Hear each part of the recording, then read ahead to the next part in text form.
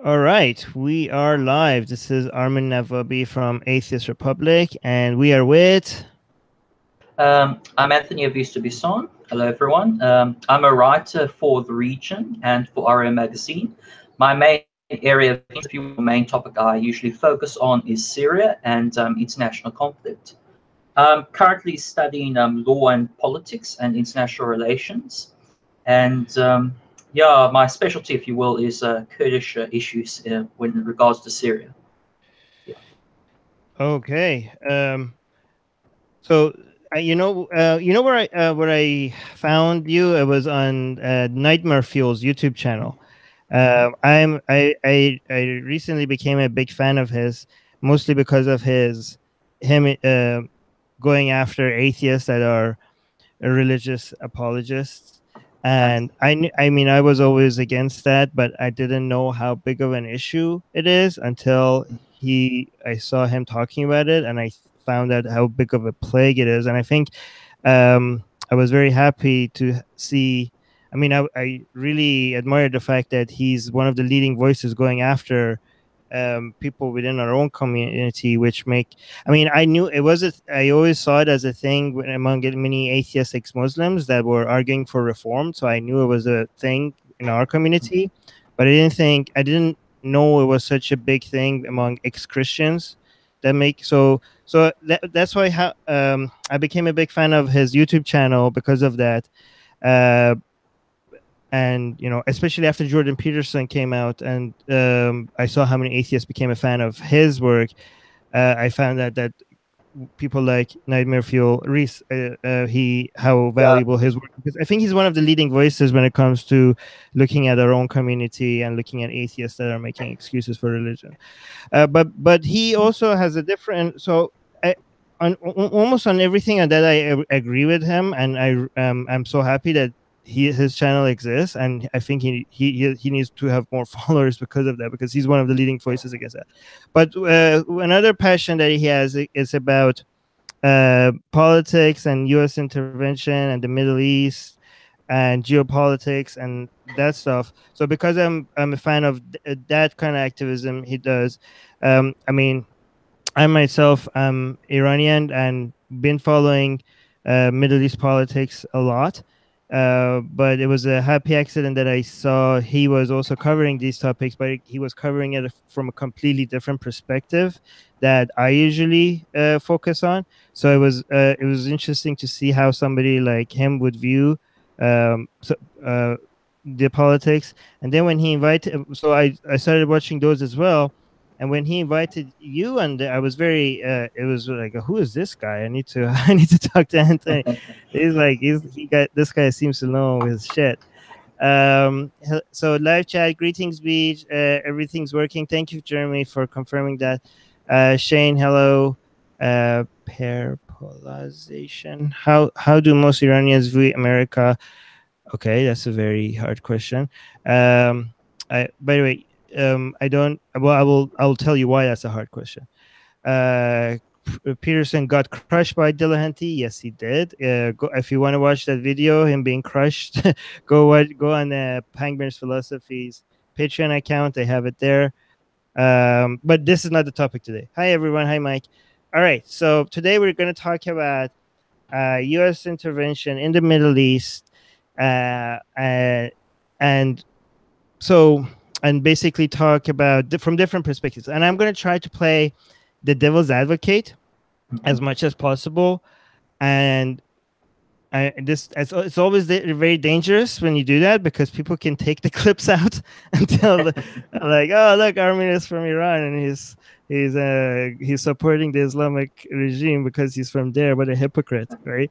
He's for human rights and stuff, unless it's about his own country. Because what they like, even when people don't play are not playing devil's advocate, they quote, they do that to them. They edit it to make it sound like that. So you're making their job much easier when you're actually giving them full paragraphs of arguments in a position that you might Yeah. not even support. But anyways, but I have to say that comment that a lot of the things I might say here today is going to be devil's advocate. So um but so what are so right now, this topic on a US intervention is and in general, most it's being more focused on mainly North Korea and Iran right now these days, right? Well, North Korea is not mainly our focus here, except when it comes to the influence of that deal on Iran's nuclear deal, right? Whatever the actions on that take, but because one of the main focuses right now is on Iran, I thought we could. I mean, you also mentioned that in the private chat that maybe we could start with Iran and then go from there, right? And when it comes to U.S. Iran relationship, the main focus right now is the nuclear deal and what Trump is going to do in the next 2 weeks or so, and whether it was a good idea, it was a bad idea, should we throw it away? What happens if we throw it away? There's so many questions that we can ask. I don't even know where to start, right? What do you think? What do you want to address that, or what's the best way you think we can Well, start? Yeah, I will sort of like touch on the nuclear deal a bit because it's not my level of focus usually. right. But when it comes to the whole Iranian nuclear deal that Obama set up in 2015, the idea was to deter Iran from gaining the possession of a nuclear bomb or the creation of a nuclear bomb. Because Mm, for obvious reasons, having a huge anti-Western power in the Middle East possessing a nuclear bomb is not only a threat for U.S. national interests, but also a threat for in general. Because if Iran gets a nuclear weapon, it can use that nuclear weapon as, if you will, a bargaining chip or a method of tyranny for neighbors around it. And they'll use that bomb most likely against Israel if it could. But this is, of course, so when it comes to the Iran nuclear deal, the whole idea was to lax, if you will, sort of relax sanctions on Iran in exchange for inspectors to come in and check and monitor any type of nuclear activity by the Iranian government. But the problem with that is the Iranian government has been lying about its end, even though it keeps denying that it's the US who has not maintained its part of the deal.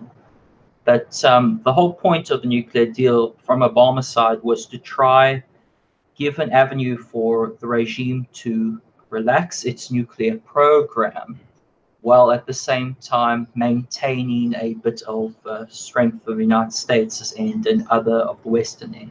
So the idea is to sort of prevent the creation of a nuclear bomb from the Iranian deal.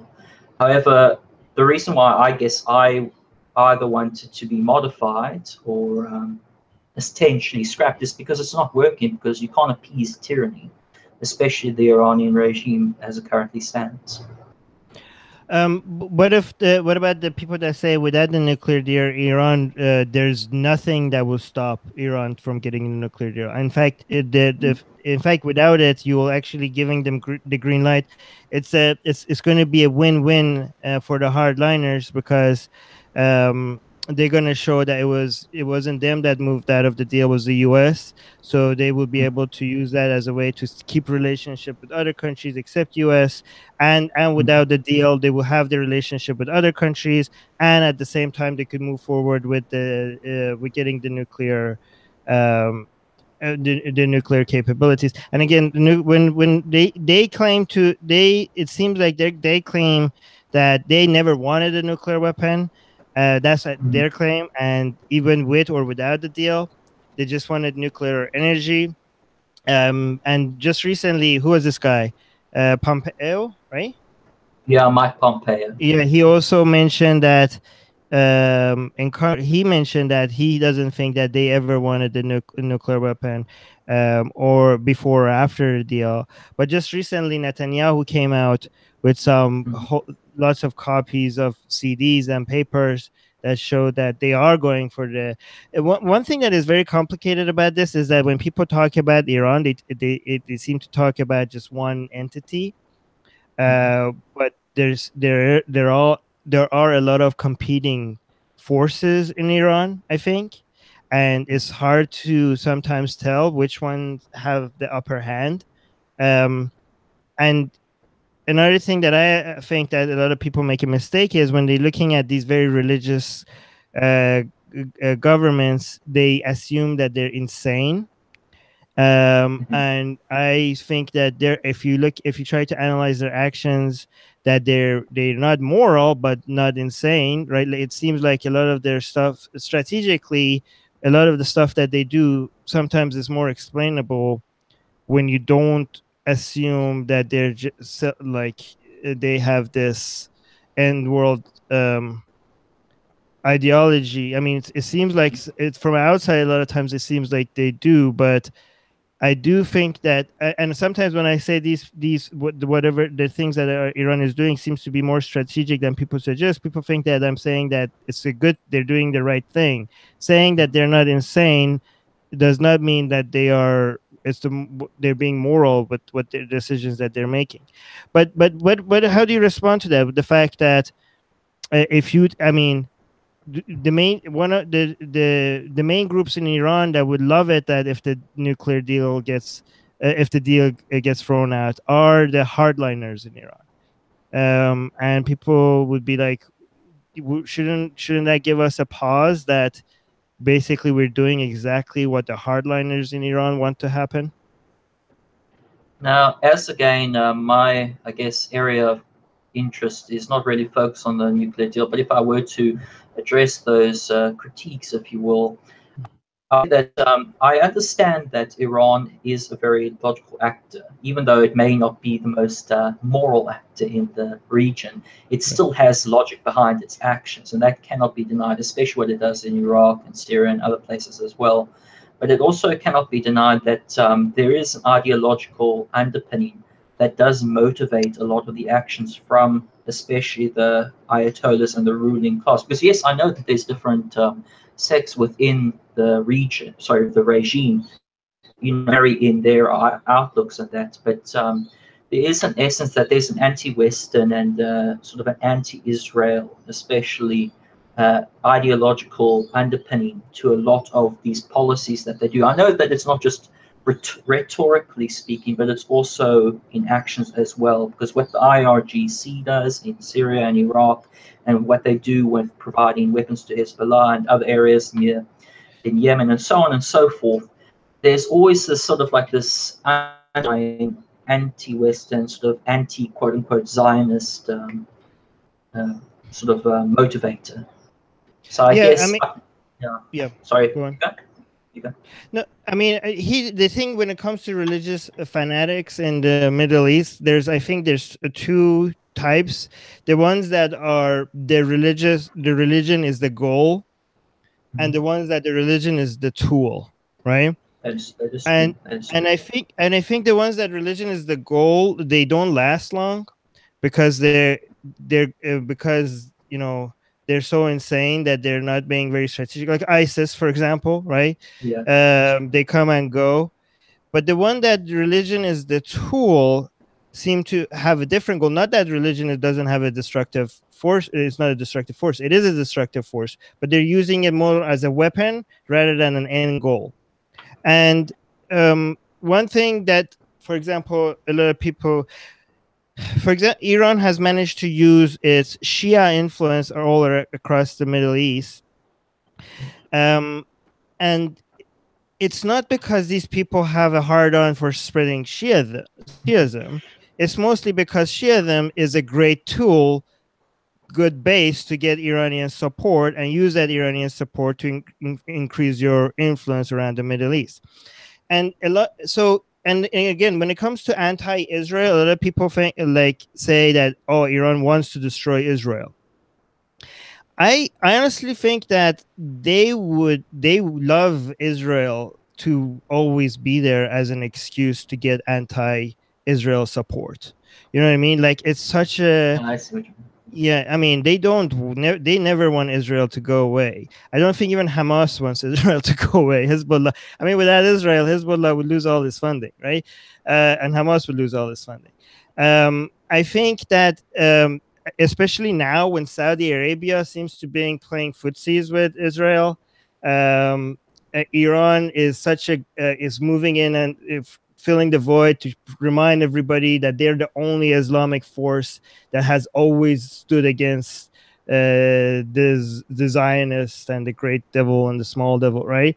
Because I think Iran plays its PR strategy among Muslim fanatics in around the Middle East very, very well. Um, and this is not to say that there are many powerful forces in Iran that have wet dreams over seeing one day Israel fall and them capturing Jerusalem for sure. But I think there are very religious, pragmatic influencers in Iran that will basically just keep saying one day we're going to destroy Israel. And it's just basically, I'm not saying this is, I'm not excusing it, but when I say this, people think that I'm saying like, oh, we shouldn't take it seriously. No, we should take it seriously, right?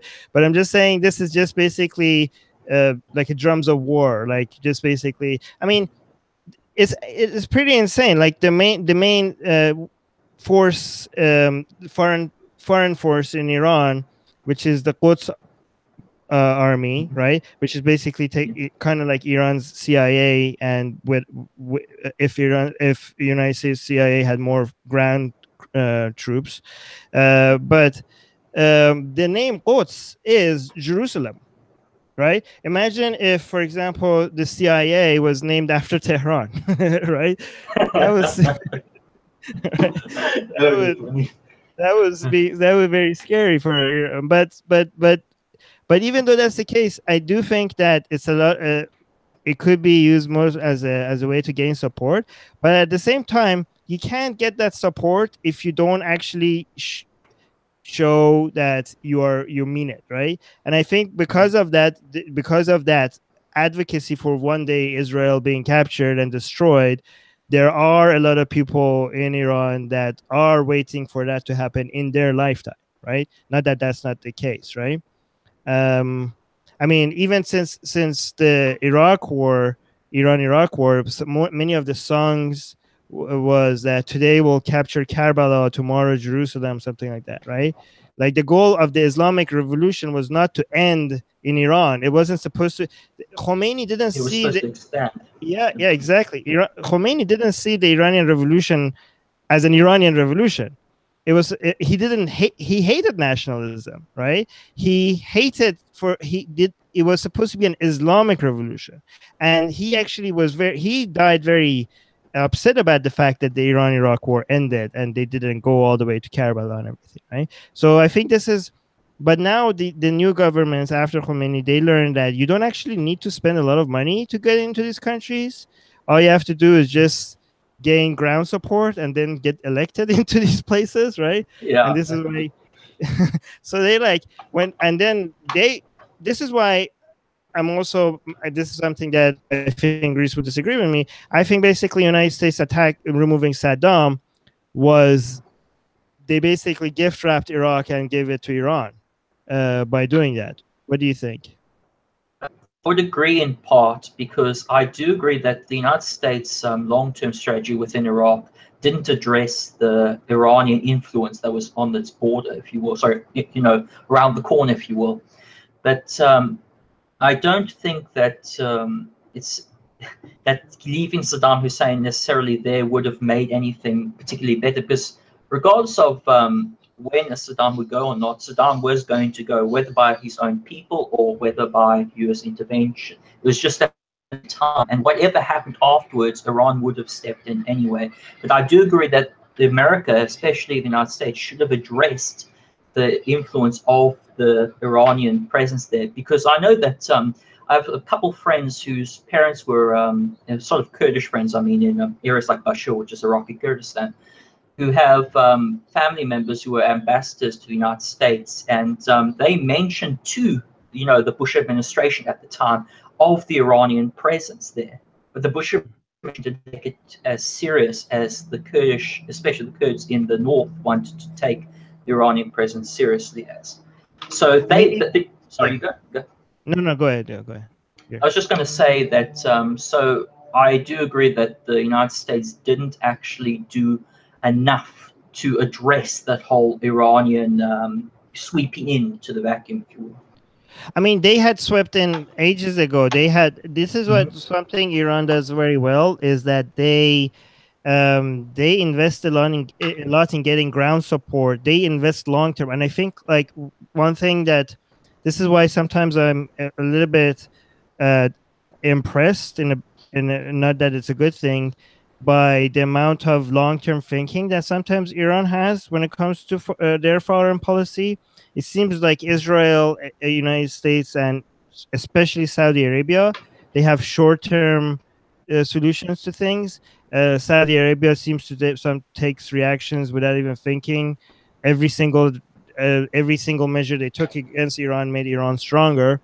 But they seem to have like short-term planning. I mean, but Iran seems to have like 10 years, 5 years, down the road. They plan everything. I mean, when Saddam fell, Iran had spent years of worth of spreading their networks and influence in Iraq. That's not something you could undo overnight. That, I mean, if United States was having a longer term plan, if they wanted to remove Saddam, they should have addressed that like years ago. Like, you can't just, I don't. I mean, and another thing, yes, I agree that obviously Saddam was a fucking monster.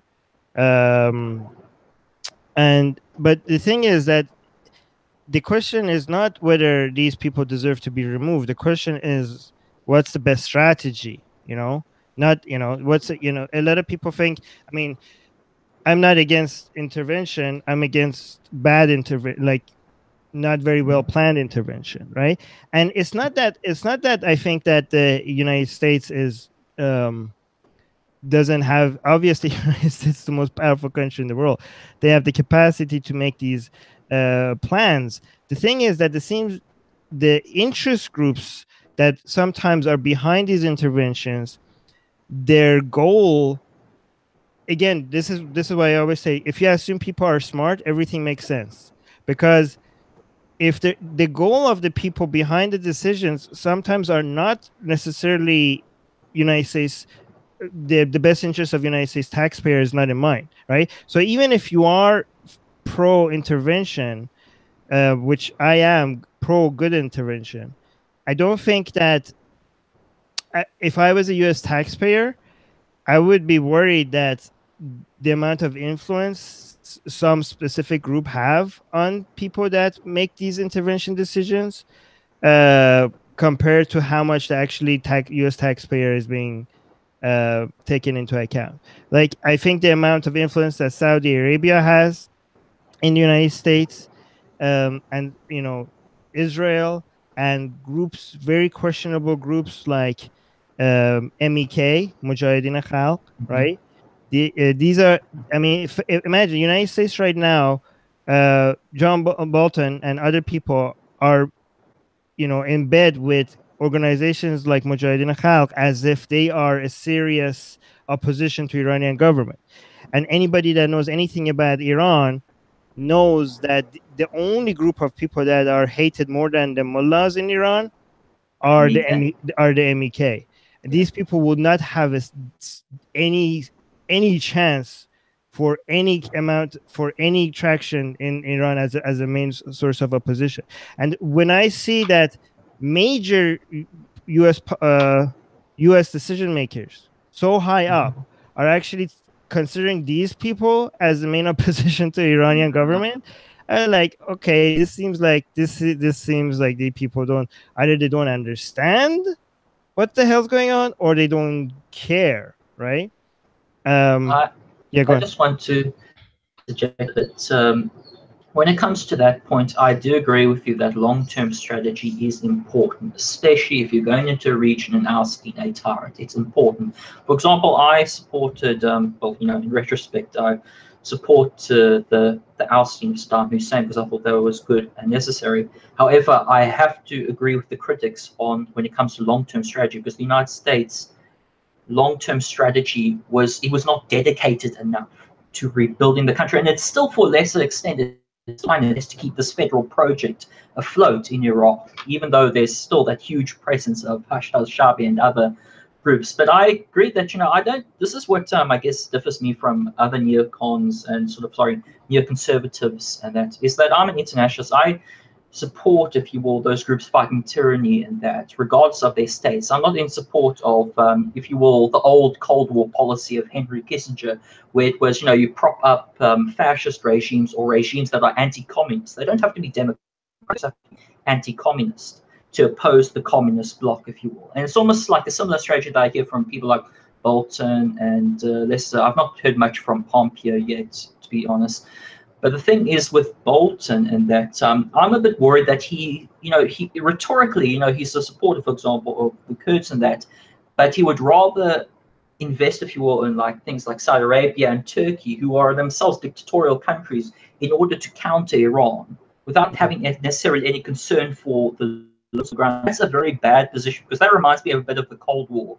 We have, you're just supporting one anti-Iranian bloc, in this case we anti-communist bloc, or anti-Iranian bloc, against the Iranian bloc, and you sort of you make it stability, quote unquote, stability and status quo in the region by maintaining this power balance, which I think is a terrible strategy, because at the end of the day you need to support the locals, you need to support the people of Iran or the people of Syria, and that, not the Islamists necessarily. Just making that, sorry, the little asterisks on that point, if you will.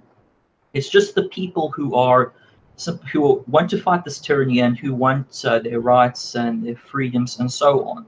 And unfortunately, a lot of the state actors, if you will, they don't support that at times. They don't support those non-state actors. They only support those non-state actors that are Western sympathetic, which is a good and a bad thing. It's a good thing, I guess, if you want to maintain the hegemony of Western powers, and that, which is, in many respects, in my mind, it's sort of a positive thing, because in comparison to other regimes, and that the West has some good points and those other regimes not so good. So from that perspective, but on another perspective, it also denies local agency at times, which is a big thing that needs to be addressed, if you. Yeah, I mean, when you do that, the problem is that you're investing in a small short-term solution rather than a long-term solution, because by doing that you will lose ground support. And I think a lot of people underestimate how important ground support is. And this is why I think it's not whataboutism when we mention that United States is aiding Saudi Arabia in their war against Yemen, which is right now the greatest humanitarian crisis in our lifetime right now, when the United States is actually actively, literally fueling Saudi planes in midair while they go and drop bombs on innocent people and then come back, and the United States fuels them back. And when the United States, against its own, I think arguably against its own constitution, funds sells weapons to a regime that is killing innocent people, including many children, the people say, like, when the United States goes into war against when the United States goes to war against, for example, Syria, and they say this is for humanitarian reasons, the reason why this is not whataboutism is because nobody is going to, on the ground, is going to take you seriously as a force for upholding human rights if you're actually actively involved in bombing Yemeni civilians, right? It's not that this you shouldn't save people from Assad because of this. If that was the argument, that you shouldn't bomb Syria because because of this, because you're also doing this, that's whataboutism, right? But that's not the argument. The argument is that your intentions doesn't seem to be what you say your intentions are, because if you did care about human rights, the easiest thing you could do is to stop supporting Saudi Arabia in the war against Yemen, right? I mean, this is something that both. Yeah, go on. Sorry about that. If I were to play a bit of devil's advocate on that point, a lot of the policymakers, they first have national security in mind, which is it's understandable from, if you will, from a maintaining the status quo, maintaining the security of the state. But for people who support, like, international international humanitarian law, human rights, it's a very, I get frustrated as well. Like, for example, when I see United States sort of apologizing, playing a apologetics for Turkey or playing apologetics for Saudi Arabia, I do get frustrated. But there's another part of me that understands why, because they're trying to maintain this, if you will, this power balance. But I don't like the way those things are run. You know, it's like, you know, I understand the rules of the game, but I don't like those rules. But the thing is that I don't I mean, it seems like they're working, but I think long term they're not. They don't work, right?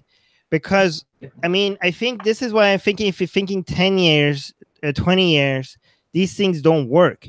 I mean, United States as a force for intervention or as a force for good after World War II, they had a really good image, right?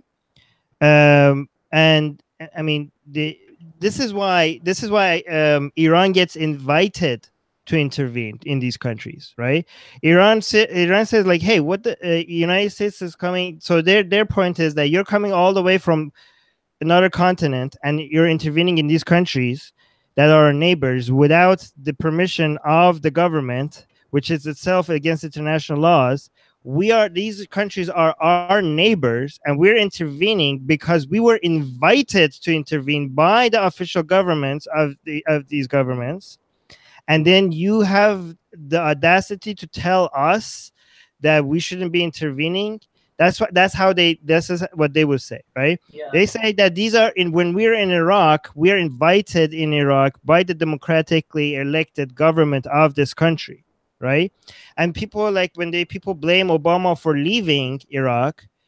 I asked them, how could Obama stay? Iran made Iraq rescind their invitation to United States. How could United States stay in Iraq? How could Obama have stayed in Iraq when the democratically elected government that they supported asked them to leave? Right? They couldn't have, right? What are your thoughts on that? When it comes to that, listen, I don't support most of Obama's foreign policy decisions. I think I've made myself clear on a number of occasions at different podcasts on that. It's just, to me, that Obama lacked, if you will, that, yes, I understand that, because, you know, Obama's positions, especially on foreign policy, were quite reactionary to the Bush administration's decisions on foreign policy. Of course, that's for a good reason, because went into Iraq and into Afghanistan, and they still maintain a presence there today.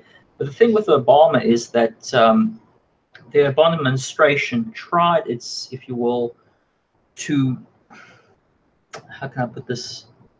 It tried to be good, have a good image to the United States public, while having a sort of a good image also to the Middle East and that. But again, the thing with Iran is that Iran's trying, if you will, its influence in the region through Iraq, through Syria, through Lebanon, and so on and so forth. And there's Iraqi Kurdistan, for example, which is a big, sort of the biggest benefit, if you will, of the United States' intervention into Iraq, both in the early 90s and then early 2000s as well, with the first Gulf War, with the no-fly zone, and then with the second Gulf War.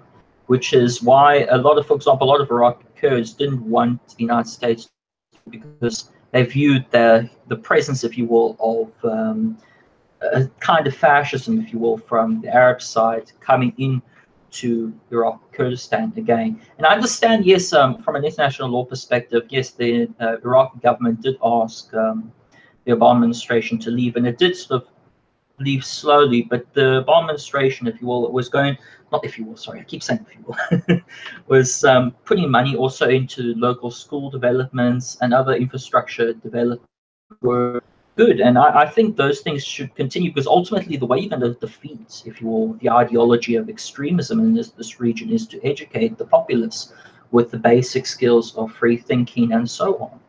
But at the moment, it's just, it's easy from an armchair perspective to do an analysis of US foreign policy making in places like Iraq. But if we had sort of looked into more sort of complex dimensions, it is very complicated. And you say that, that's why I've got nothing more to say on that point. Sorry. No, yeah, I mean, it is very complicated, but I mean, and I think that when I listen to Iranian propaganda, I have to give it to them. They know they are doing a very good job at selling their image. I mean, this is why I think that this is the Iranian protests was the great is the Achilles heels for Iran, because that's what, because Iran needs its image to be able to. Iran depends on selling its branding, the Iranian version of Shiism, Vilayat Faqih, to be able to spread its ideology, because it needs its ideology as a base, as a foundation to then build its support on. Um, so and that's why I think that its image when it comes to the protests, it's actually the greatest threats towards its control in the Middle East, and that's the kind of intervention. I mean, well, I'll get to that, but right now the way that they are arguing is like, look, who Iran? It was United States when they came to Iraq. They Abu Bakr al-Baghdadi came out of a U.S. prison, right? Um, it was United States that removed Saddam, and they're responsible for creating ISIS. And they say, who defeated ISIS?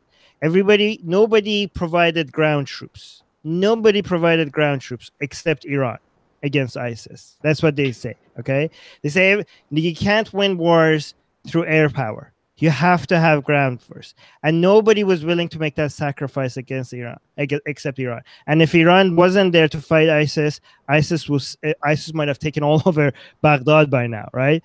That's how. And the thing is that the current Iraqi government gives that credit to them, right? I mean, Tillerson, when he was in Baghdad, he was embarrassed on the news when he was telling them that these Iranians need to go back to Iran, and you're like, no, these people. Then the response was like, no, these people are welcome here. The Iraqi government was telling them we owe these people everything, right? So Iran is like, look, you guys are coming here. You have no business here. Again, this is people devil's advocate. Don't right. You have no business here. You're coming from a different continent. You're coming here. You're breaking everything. We fix it, and then you tell us that we have no right to intervene. Who gave you the right to intervene? We are intervening in our neighbors. These are our allies. Syria is our ally. Iraq is our ally. Lebanon is our ally. We are helping them clean up the mess you created, and you're telling us not to intervene. So I mean, you have to give it to them. They are, when people listen to that on the ground, they do. A lot of people in Iraq, they do. I mean, there's so much hate for Iran in the ground, and there's also so much love for Iran in the ground, right? There are people in Syria and in Iraq that that would die for killing Khamenei and die for spreading his ideology at the same time. Like that's the number of, this is something I was so shocked about, the number of people that are willing to die for the Vilayat Faqih in Iran that are not even fucking Iranian, outside of Iran.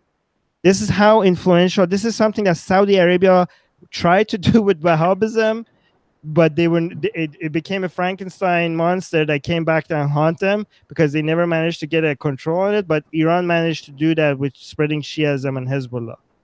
They have a full control over that. It's just Khamenei's control over this ideology is a lot more centralized than any other Islamic force anywhere, right? If there was anything close to a pope in Islam, it would be Khamenei's influence on the Vilayat Faqih branch of Shiism. I mean, I do actually agree with you, because Iran has good marketing ability, especially marketing ability when it comes to their religious fanaticism and religious ideology. That in Syria, especially, there's a lot of Iranian paramilitaries who not only support, for example, the Iranian regime, but also support people like Qasem Soleimani. These silver foxes, if you will, of the military, in that because Qasem Soleimani, if I remember, he's the Quds commander of the IRGC. Oh, he's considered a fucking hero among many exactly. people. Yeah. Yeah, silver Even fox. Sorry, you go. yeah. No, the interesting thing is that you know religion in Iran separates people, but nationalism unites them, right? So yeah, the thing that managed to get when it comes to religious control and Islam, then you have like a split between the Iranians where they hate, a lot of them hate the religious establishment. But when it comes to national interests and oh, we should also have nuclear power, and oh, now our country is getting stronger. One thing that this government has realized that the hatred for Arabs and Arab influence is something that both the religious and non-religious in Iran can get behind, right? And actually, Musgal pointed out this in the live chat that Ayatollah Khamenei mentions that the Americans are trying to put Saudi in the make them a regional power rather than Iran. And I think the Iranian government used to always be focus their hate because you always have these external enemies that you blame everything on, right? And historically, it was I think Saddam, then it was Salman Rushdie, and then the focus was on Israel and United States.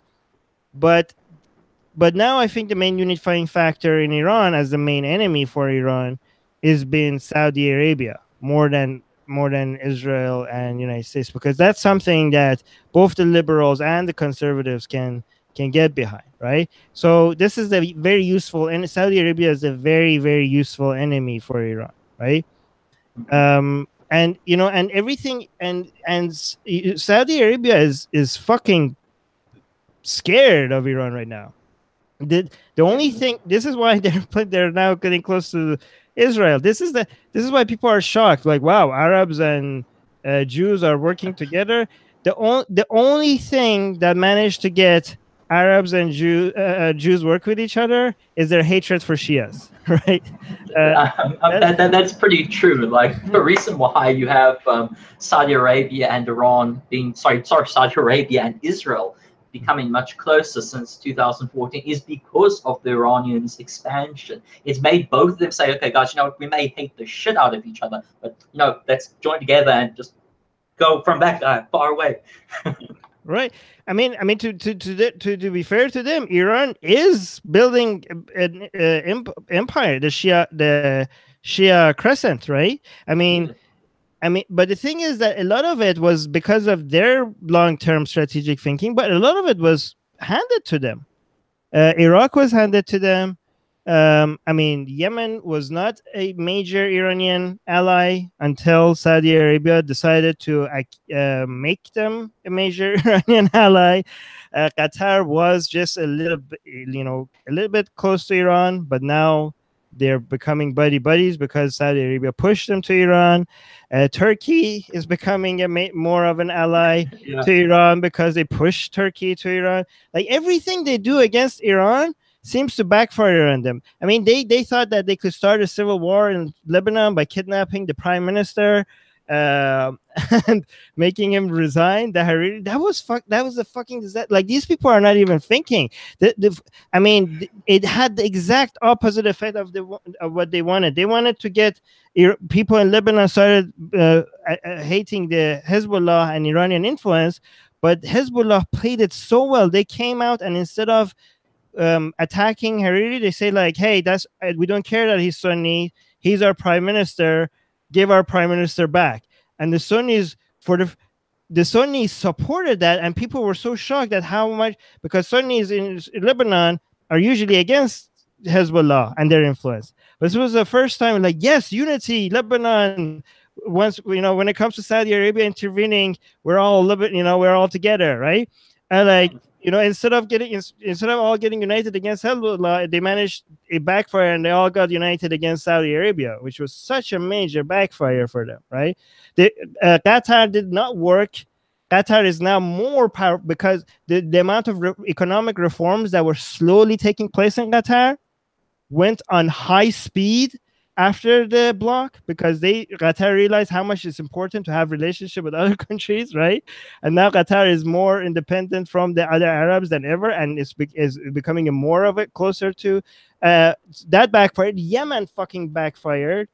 If Iran had, yeah, oh my god, like they thought that's going to be a 2-month war. Iran is like fucking loving. Iran claims to be worried about the human rights violations in Yemen, but they're fucking loving it. They just poke their influence in Yemen is so minimal, and they just poke a little bit every once in a while, and they force Saudi Arabia to dump billions of dollars in Yemen. And because their ego is so high, they're not willing to just pack it up and go home, because they don't want to admit defeat.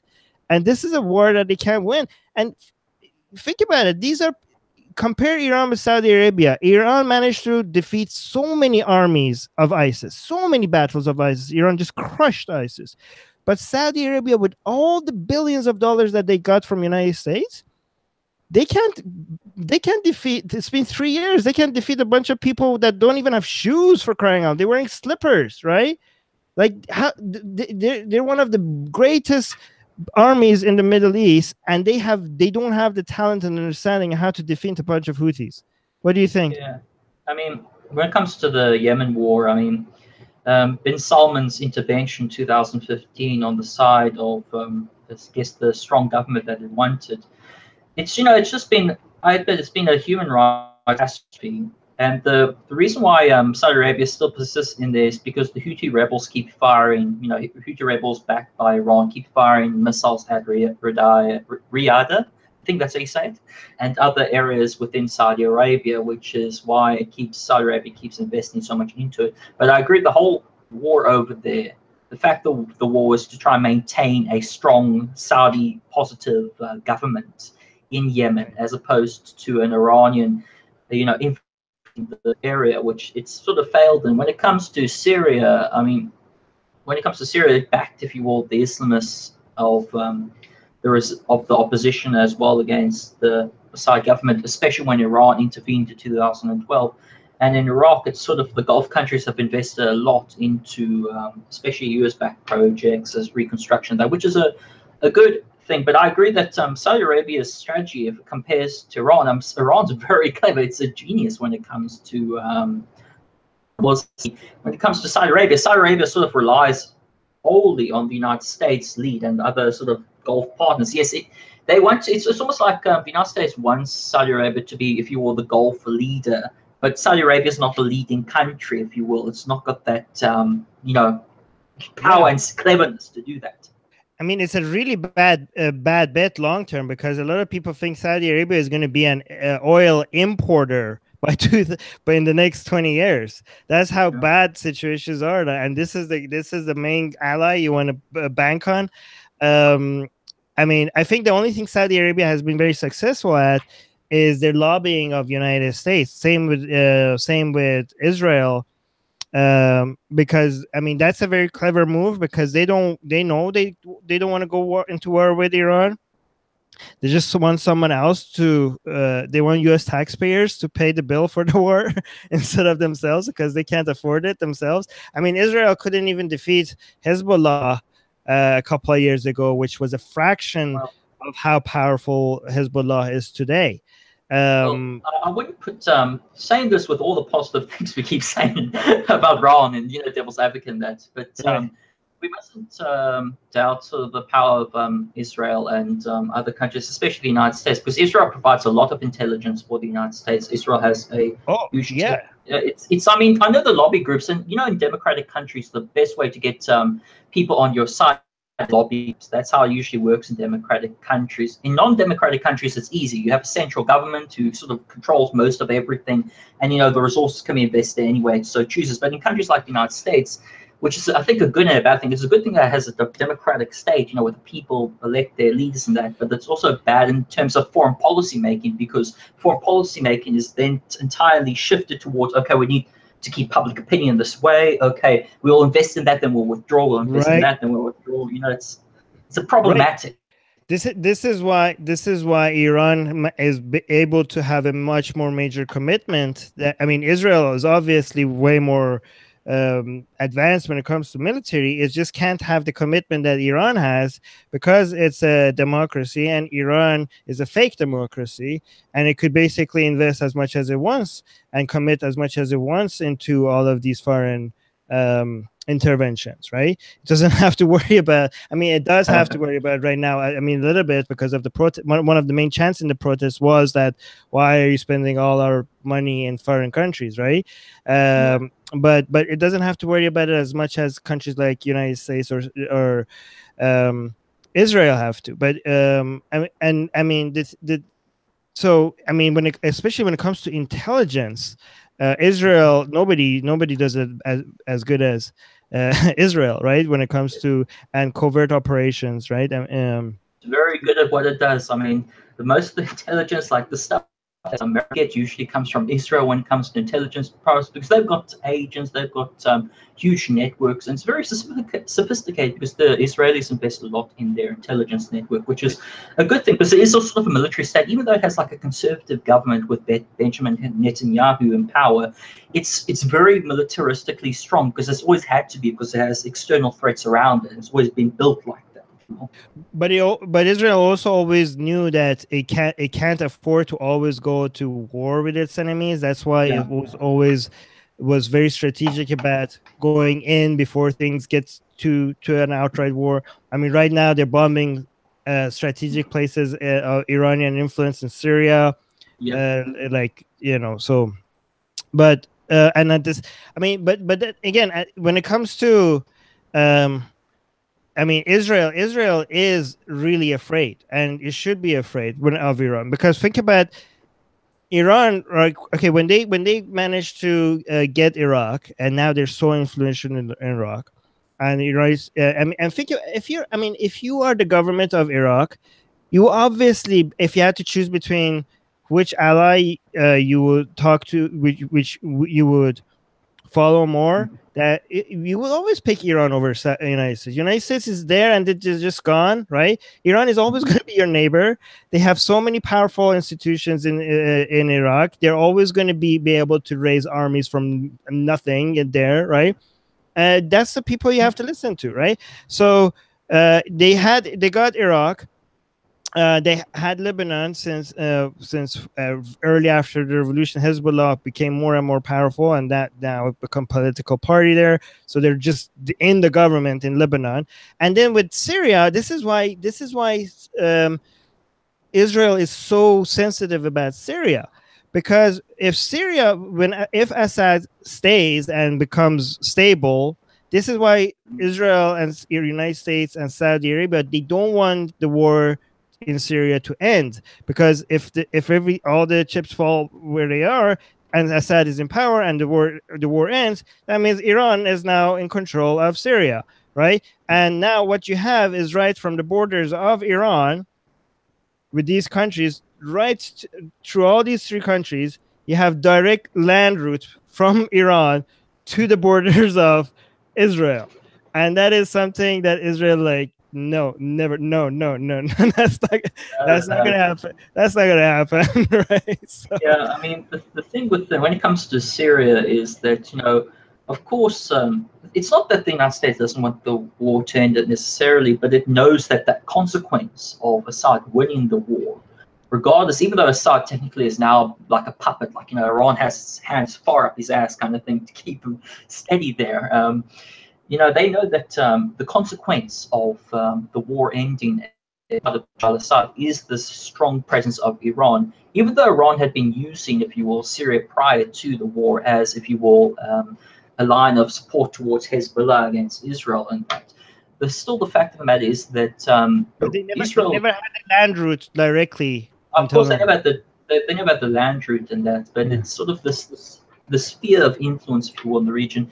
Israel's very scared of that, because they're afraid that Iran's going to build like nuclear reactors, or build weapons at Golan Heights, because Israel did occupy the Golan Heights and still has occupied the Golan Heights ever since what is it? I don't know what war it was, Yom Kippur or some war. I forgot what it is, but it's still always been sort of held onto the Golan Heights and that. And the fact that Iran's moving its presence more and more into Syria is a very worrying thing for Israel. Yeah, and I think like if people might ask, okay, if you think that Iran is not planning to eventually invade Israel, because I think that would be that. I mean, Iran is not suicidal. I mean, come on, right? I just think they want to keep poking at Israel, and they want Israel to poke back so that they could spend. By the way, when you said that you don't think the United States wants these wars to continue, but again, when you look at United States, you can't look at just United States as one entity, right? And I do think that the don't you think the weapon industry that as a major lobbying force that has a lot of influence on the on that and its interest is for these wars to keep continuing? And I mean, that's very sort of, I is that guess, a bit of a conspiratorial kind of. It leans towards is it there, but really is it really uh, like is that too much of a stretch to? I mean, this I'm not saying that as if they're like the thing is that this is not something to suggest these are evil, because these are not people. This is a machine. This is an industrial, military things. complex. Yeah, military company. It's not, you can't assign morality to it. People are like, oh, why are these industries so evil? And like, yeah, they're not human. Things just work because they work, right? It's expected. And again, when United States is being, or other countries are being humanistic, fighting for humanitarian values, it's not because the government of any of these countries is humanitarian. That's the nature of this government, is to look at the interest groups, and whatever interest group has influence on it, it will just follow those interest groups more, right? And I think the reason why many countries do fight for humanitarian values is because a lot of the interest groups, the human rights interest groups in those countries, are more influential in those countries like than a country like in Saudi Arabia, or even in Russia or in China, right? So it's not that United States government or any other government has a heart or something that thinks like, oh, we have to, it's just, and this is not a criticism, this is just the nature of things. A government just is influenced by interest groups, and some countries human rights groups are more powerful interest groups compared to other countries, right? So but just and because of that, I do think that do you think it's too much of a conspiracy theory to think that the weapon industry has an influence on the way that the United States makes decisions, and those Well, interests are aligned with making sure not outright wars happen, because they don't want that goes, this proxy wars happening is always continuing, it's always in their best interests. well, I would say that maybe there's a little bit of a factor of that, but I wouldn't say it's sort of like a huge factor, because you must remember that in places like Syria and Iraq, you have the Department of Defense that does get a budget for spending on, if you will, military equipment here and there, and sort of defense side for national security interest and that. Now, I'm not naive in saying that the United States has the best things in heart, that it's love this and blah blah blah. But I do think that saying sort of the weapon industry making a profit and kind of thing, it's not the sole reason. I'm sure that they get benefit from it, but Right. there's other factors that go in. It's a very complicated niche of things, maybe to make it to Yeah, cop yeah, yeah, out on of that. course. Yeah. But I'm not saying they're the only influence. I'm just saying when I see an organization like MEC, like MEK, is managed such a questionable organization is managing to have the ears of like someone like John Bolton, I'm become very skeptical of everything else, right? Yeah, Uh, but some uh, people in the yeah, go on. Sorry. sorry, I would just want to quickly add, the times we kind of think that these organizations are very clever and very focused on that. I don't deny that there's a lot of clever people. We also have to remember that humans are fallible, and Of course. sometimes people they could not even. I'm just saying, if you will, I don't want to be apologist or anything like that. It may sound a bit like apologist over here, but I'm saying that sometimes people are incompetent. Sometimes people they rely on sort of think tanks, if you will, for their understanding of that region over there, instead of going to the Right. locals and sort of talking with them. Only the people on the ground, like for example, U.S. Special Forces, they have a with the Kurds, especially in the north of Syria, and that's understandable because they live and they talk to them every single day. But the commanders above them may not actually know the understanding of that. They may see things in a different way than, say, for instance, policymakers do. Which, sorry, go. And I think that's what Iran actually is. Why Iran is a little bit has the upper hand is because even their highest people know the ideology and the people on the ground and what groups are thinking what, and they know how to play that game. They understand the people that they're dealing with, and they understand the people that are against them. I mean, before the Iran-Iraq war, many people, many U.S. politicians didn't even know the difference between Shia and Sunni, right?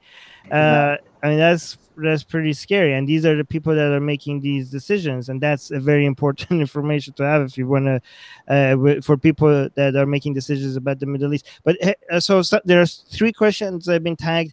By Moose, for example, is saying, since a lot of the Middle Eastern countries are backwards, why doesn't the global community leave them alone? Why does the Western world have to worry about terrorists? How would you respond to that? Okay, I would respond to that first of all is that, the United States never declared war on, never, if you will, wanted ISIS to attack them or didn't want terrorists like Al-Qaeda to attack them at 9/11. They attacked them. The thing is that just because you don't want to get involved in the war doesn't mean the war won't come to you. It did come to them for the United States. It did come to them with other countries around the world, especially with fighting ISIS and that. So when you say, okay, why not let's just leave these countries alone? Well, there are terrorists within these countries, and there are, big ideological influences and extremists who attack the West and who provoke the West and who, attack Western countries. So it's not just that the United States wants to be there for the sake of being there. It's because they're reacting to something that happened on their borders. Right. Yeah. And I would say there is not a single country that would not intervene in other countries if they could intervene in other countries, right? Like, I mean, your national interests don't stop, at your borders. There are things that are happening outside of your borders that obviously have an impact on your country, and if you have an opportunity to go change those things for your own national interests, any country that would. The reason why we talked about, yeah, go on. Can I just quickly interject? So what you said there is actually something that the previous president, George W. Bush said, I think he was on MSNBC or one of these interviews or something on Fox, I can't remember.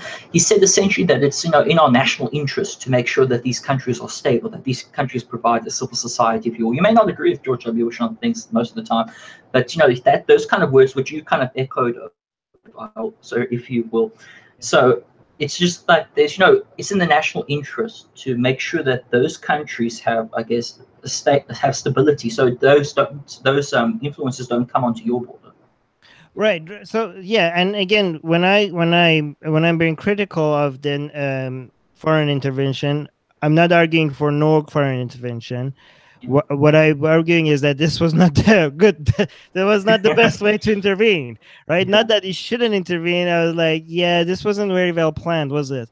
But then sometimes, again, when you actually look at the interest groups that were involved in making those plans, sometimes you're like, well, maybe it was well planned, because this is why I'm saying that you can't assume that people are dumb, right? These are people that have making a career out of these things. And again, it goes against what I just said, because when people didn't know Shia Sunni, the thing is that given what they wanted to achieve, the information that they had was different, because that information was not relative. Because sometimes if you actually, this is when it comes, maybe it's conspiracy, maybe it isn't, but actually when you look at the people that are making the influences, sometimes things that seem very irrational actually start making sense, right? But can I just say that, for example, if I take something like the Iraq War, the Iraq War didn't come out of like a vacuum out of nowhere. It came because of the reaction years prior to that of Saddam Hussein ignoring weapons inspectors, hiding things for weapon inspectors, violating UN resolutions, and came off the back of a Gulf War. And everything is in, if you will, in a web. It doesn't come on its own. So there's many different factors that go into it, and we can't ignore the fact also of ideological influence. Like for that time, the United States was intervening in places like Bosnia, Herzegovina, and it was Bill Clinton's intent that, to stop the Saddam Hussein regime. So these foreign policy influences, I don't disagree that they do come like interest groups in that, but it's not just interest groups. There's also people behind, and there's also people who go for ideological reasons that have influence in the government as well. It's not just interest groups, I think. So. But ideological interests also come in form of interest groups. That is true, but I'm saying that it's not just solely, if you will, that these policy decisions are made just solely for interest groups, because then, there's better ways, if you will, to make money than going to war necessarily. There's actually a lot of money to go to war. So. Yeah, but it's not their. I mean, it's not their money. It's taxpayers' money, and which is going into buying something they have, right? So it's a win-win. I just say I don't disagree entirely, but I do think that that's not just the sole reason. I don't know how to articulate it. Well, I mean, here's what I tell people when I want to put a little bit more, because it seems like I'm saying that United States is a force for evil only, which is not the case. I'm just mentioning there are interest groups that keeping them in check is worth our while, right? But one thing I say, like for example, United States has as an advantage is because a lot of people in United States are influenced by Enlightenment age values, right? And because they came from that history, that background, their founding father of United States came based on so a lot of principles that had to do with human rights being the main focus of it, right? And this made a lot of European and Western countries have very powerful human rights groups that have a lot of influence. And this is another interest group that has a positive force on U.S. Foreign intervention. And what I remind people sometimes is that United States is whenever there's a disaster, or there's an earthquake or a typhoon or a disease outbreak, United States is usually the first country to arrive there. It's the one that spends the most money there, and it's usually the last one to leave. And just in Philippines, when there was a typhoon, there was no other country like the United States that was there, and there was no. I don't know. I can't think of much of a strategic benefit for the United States other than the fact that this is the humanitarian thing to do.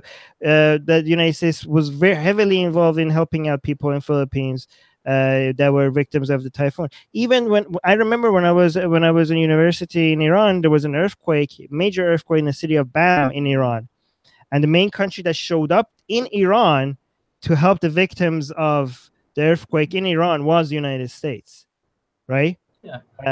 I mean, I know that there's a lot of areas within Iran, also like in areas like Rosh Helet and the northwest of Iran, that have suffered tremendous earthquakes, that the Iranian government does put enough money into the infrastructure to rebuild those areas that have suffered earthquakes. It comes for the PR and then sort of like leaves. Right. So Beej is asking, Anthony mentioned that he also focuses on Kurds. Could he comment on their future? And yes, I know they aren't a monolith. Okay. So it depends where you want me to start on that, because that's a big kettle of fish. So if you want to sort of ask me specifics, maybe focus on Afrin, and maybe a little bit focus on Afrin, because I think I saw it somewhere above there. Yeah. Okay, so basically, if I was to focus on the Kurds, recently, for example, let me sort of explain who the Kurds are first of all. Kurds are an ethnic group within the Middle East that have a rich history. They're from Indo-European descent, come from Iran, that area, if you will. So they have a rich history. They have sort of like, if you will, a martyr culture and a war culture, because they've always been oppressed by different regimes, from initially from the Persians to the Ottomans to the the Syrian and Baathist entities, if you will. They've been oppressed by these various different groups over the centuries and over the decades. For example, in Halabja, in the Al-Anfal campaign, Saddam Hussein used chemical weapons against them, which killed thousands in the north of Iraq, which actually led, if you will, to a humanitarian crisis, which the United States intervened to create a no-fly zone in the area, which now has turned into what is known today as the Kurdish Regional Government, or the Kurdish Regional Area in Iraq, which is Iraq's only federal region. And so the Kurds have suffered a lot throughout the years, but they're quite a tough group of people. Like, most people know the Kurds through people like Christopher Hitchens and other advocates on that.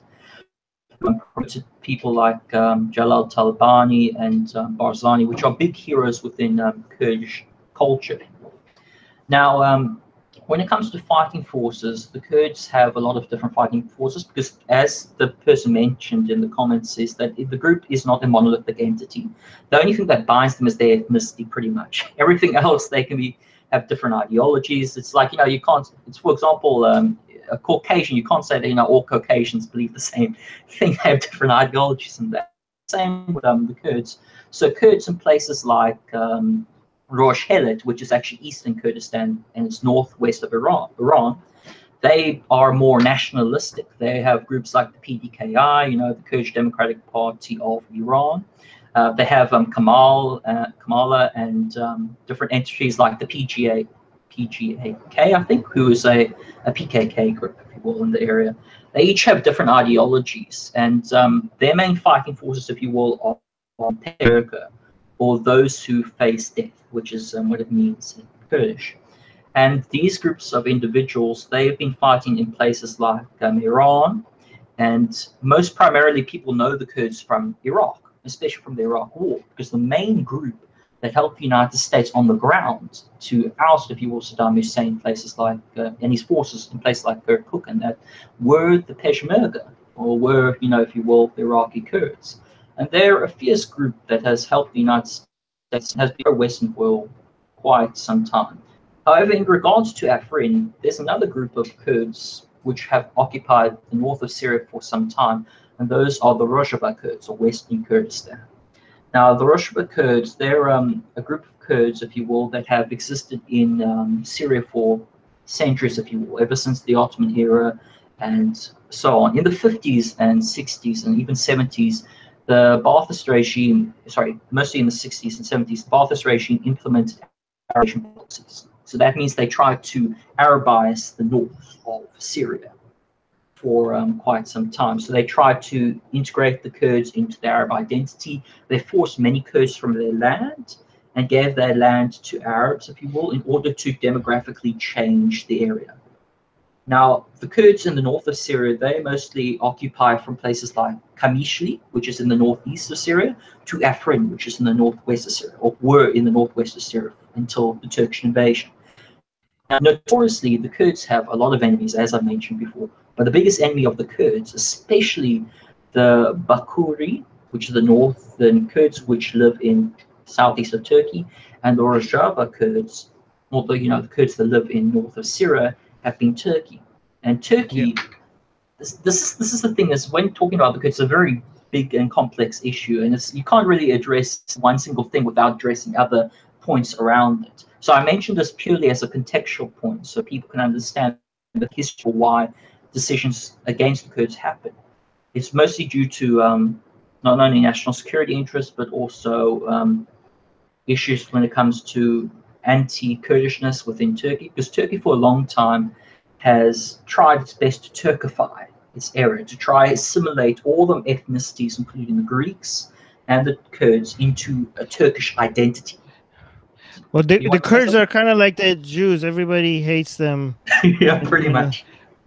Because when they were drawing the borders, they were like, everybody was getting their country. Like when the Ottoman Empire fell, everybody like, okay, so there's this new concept that we have. It's a European concept. It's called a nation, and you get a nation, and you get a nation, and you get a nation. And the Kurds were like, hey, can we get a nation? And like, no, you're gonna get cut into 4 pieces. I mean, in the late 1910s, early 1920s, the Well, they went to Woodrow Wilson, who was the president of at the time during the end of World War I, and said, "Okay, we want to try implement this concept of the Kurdish nation, or Kurdistan, which is what a lot of Kurds want. They want their own home called Kurdistan, which occupies, if you will, parts of southeast Turkey, parts of northern Syria, parts of northwestern Iran, and parts of northern Iraq, if you will. There's different parts, and I mentioned them like Rojava, Bashur, Bakur, and Rojhedet, which is what the Kurds themselves denote each area, and each area has its own capital. But anyway, so this group tried to push it with Woodrow Wilson. Woodrow Wilson said, "Yeah, you'll get a state. You get a state." And then along comes the Turks who say, "Okay, guys, we've just created a republic now. We want to draw our borders and shit. So can we do that?" And they said, "Okay, fine, you do that." So for a long time, the Kurds were subsequently divided, not only by the Sykes-Picot Agreement, which was an agreement between France and Britain to split, if you will, Iraq, the British mandate, and Syria into the French mandate, which created these really straight, strange little borders, if you will, which are actually, it's quite funny. Like I've got a flag of, if you will, with Syria on it, and as you can notice, there's a big straight line, like a ruled straight line, and it's actually quite funny because that's, of course, that comes from imperialism back in those days. So these groups have tried for. Oh, sorry, you interject because I may be speaking too much. Yeah, in Iraq, there's a line where they call it the hiccup line. Like, they were. I mean, when they were drawing these lines, they were thinking about the resources on the ground. They weren't really thinking about when they were making Iraq. They just put the Shias and the Kurds and the Sunnis all together. They're they had a very, very, very small understand, very not a good understanding of what's going to work and what's not going to work. They just drew them like on a map, like a ruler, right? Yeah, I mean, sorry, that. No, go ahead. I mean, there are straight lines is an indication of how little thought. Such long straight lines are indication of how much little thought went through drawing these borders. Exactly. I mean, when it comes, as I said, they tried to create Kurdistan, and of course that failed. The last time that I guess a Kurdish republic sort of happened was in the Republic of Mahabad, 1946, and the Iranian, if you will, government at the time. It was supported, by the way, by the Russians for quite. It only lasted for like a couple months. Just a big shout out to both Jeremy and Jean and the live chat. I just got $10 from Jean and $20 from Jeremy in super chat, which is big for a small channel like this, which is nice. Thank you guys. Okay. But my uncle actually died in the war against the Kurds in Iraq. Yeah, he was a soldier on the Iranian army against the Kurds that were after the revolution. The Kurds were like, "This is our chance for independence." The government is weak, and Iran crushed them. Iranian government crushed them. Iraq, Saddam crushed the Kurds. Turkey. So basically, their country is divided between Turkey, Iran, Iraq, and Syria, right? And that's why. And this is why every even in one of these countries, the Kurds want to get independence. The other three get nervous because if it gets independence in any one of these four, it will become a base for the other three independent. Wow, Mike also gave me 10 pounds. Jesus Christ, thank you guys. I'm getting a lot of money today. Yeah, maybe I'll invite you more often. Oh my gosh, no, I don't. The thing is that when it comes to this region, it's just that the British and the French, they were in their own world. They were thinking, okay, we can use the Arabs to crush the Turks. I mean, that would be good. The Arab rights and all that kind of good. We got rid of the Ottoman Empire. We're the guys in power now. So they've divided France and Syria without regarding the Kurds. So when the Kurds tried to create a republic like the Republic of Mahabad, which lasted for a couple of months, the Russians backed it because it was against, of course, the West. And then the West sort of said, guys, can you stop doing that? And the Russians like, okay, sorry, we won't do that. So instead of, I can't remember who was the leader of the Republic of Mahabad. Just hold on, I'm just going to do something I don't usually do, which is Google. And when the Kurds were almost gaining I mean, they were doing a referendum in the path towards becoming semi-autonomous in Iraq. That was a major threat. This is another thing that pisses off the Kurds, right?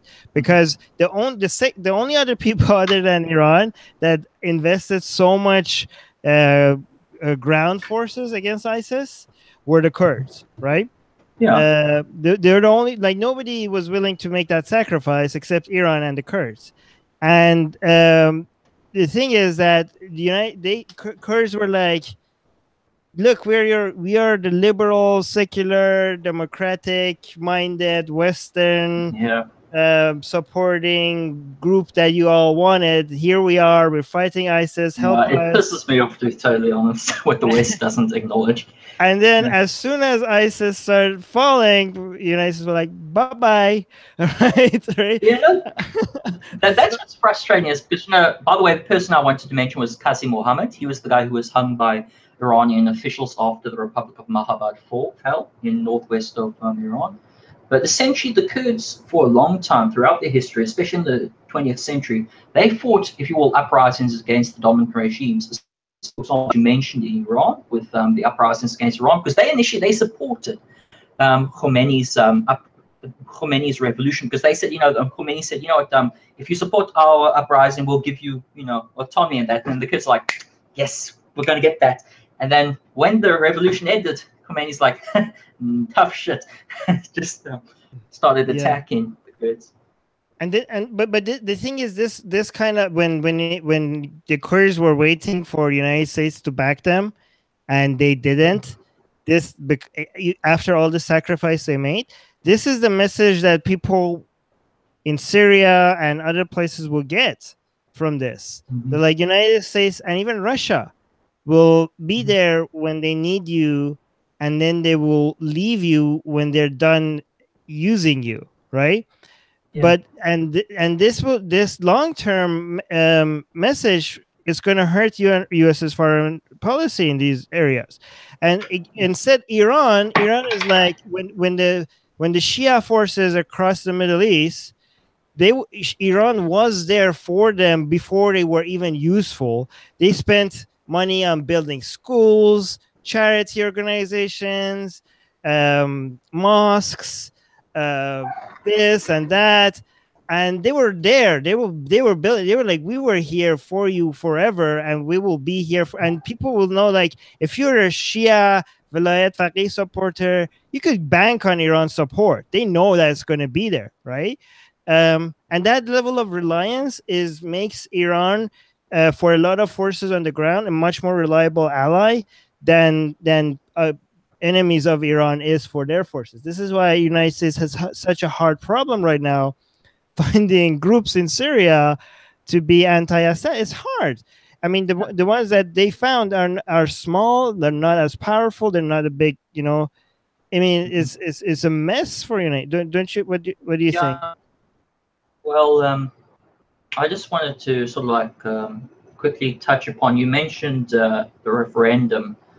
So there was a referendum in Iraqi Kurdistan in October, which was sort of a vote on we want to have independence from Iraq. Because a lot of Kurds, they don't recognize themselves as Iraqi. They call themselves Kurd before they call themselves Iraqi. Oh my God, I know that. Here's the thing: an atheist republic, we get fan signs sent to us from different places around the world, and they have the logo of Atheist Republic and where it's coming from. And we always have like a bit of a controversy when it comes from Kurdistan in Iraq, because if we say, hey, fan sign from Iraq, people are like, what? No, this is Kurdistan, right? Yeah. If we say fan sign from Kurdistan, people are like, no, fuck it's Iraq. You, this is Iraq. Why are you trying to divide our country? That's when you mentioned something very important, because a lot of Kurds, for a long time, it goes back to the Saddam Hussein days. I mean, for a long time, Kurds did not recognize themselves as a part of Greater Iraq. I mean, they didn't really they were always oppressed by Saddam Hussein's regime. They were always oppressed by Arab rulers. They never really had a good relationship with the world, with Arab rulers and that. And because of that, they wanted to have independence. I mean, Barzani, who was at the time president of the Kurdish regional government, he wanted to push for a referendum, and the referendum had a 73%, I think, turnout, and many people voted for independence. But the Iraqi government, they simply said no, we're not going to allow you that independence, and so on. So a lot of Kurds within Iraq, they long, if you will, for an independent Kurdistan because of the fact that it's better than Iraq and that. But at the same time, just going, I guess, back to your point on your question on Syria. When it comes to Syria, the main groups that the United States are backing is the Syrian Democratic Forces, which is behind me. You see the flag of the Syrian Democratic Forces. Right.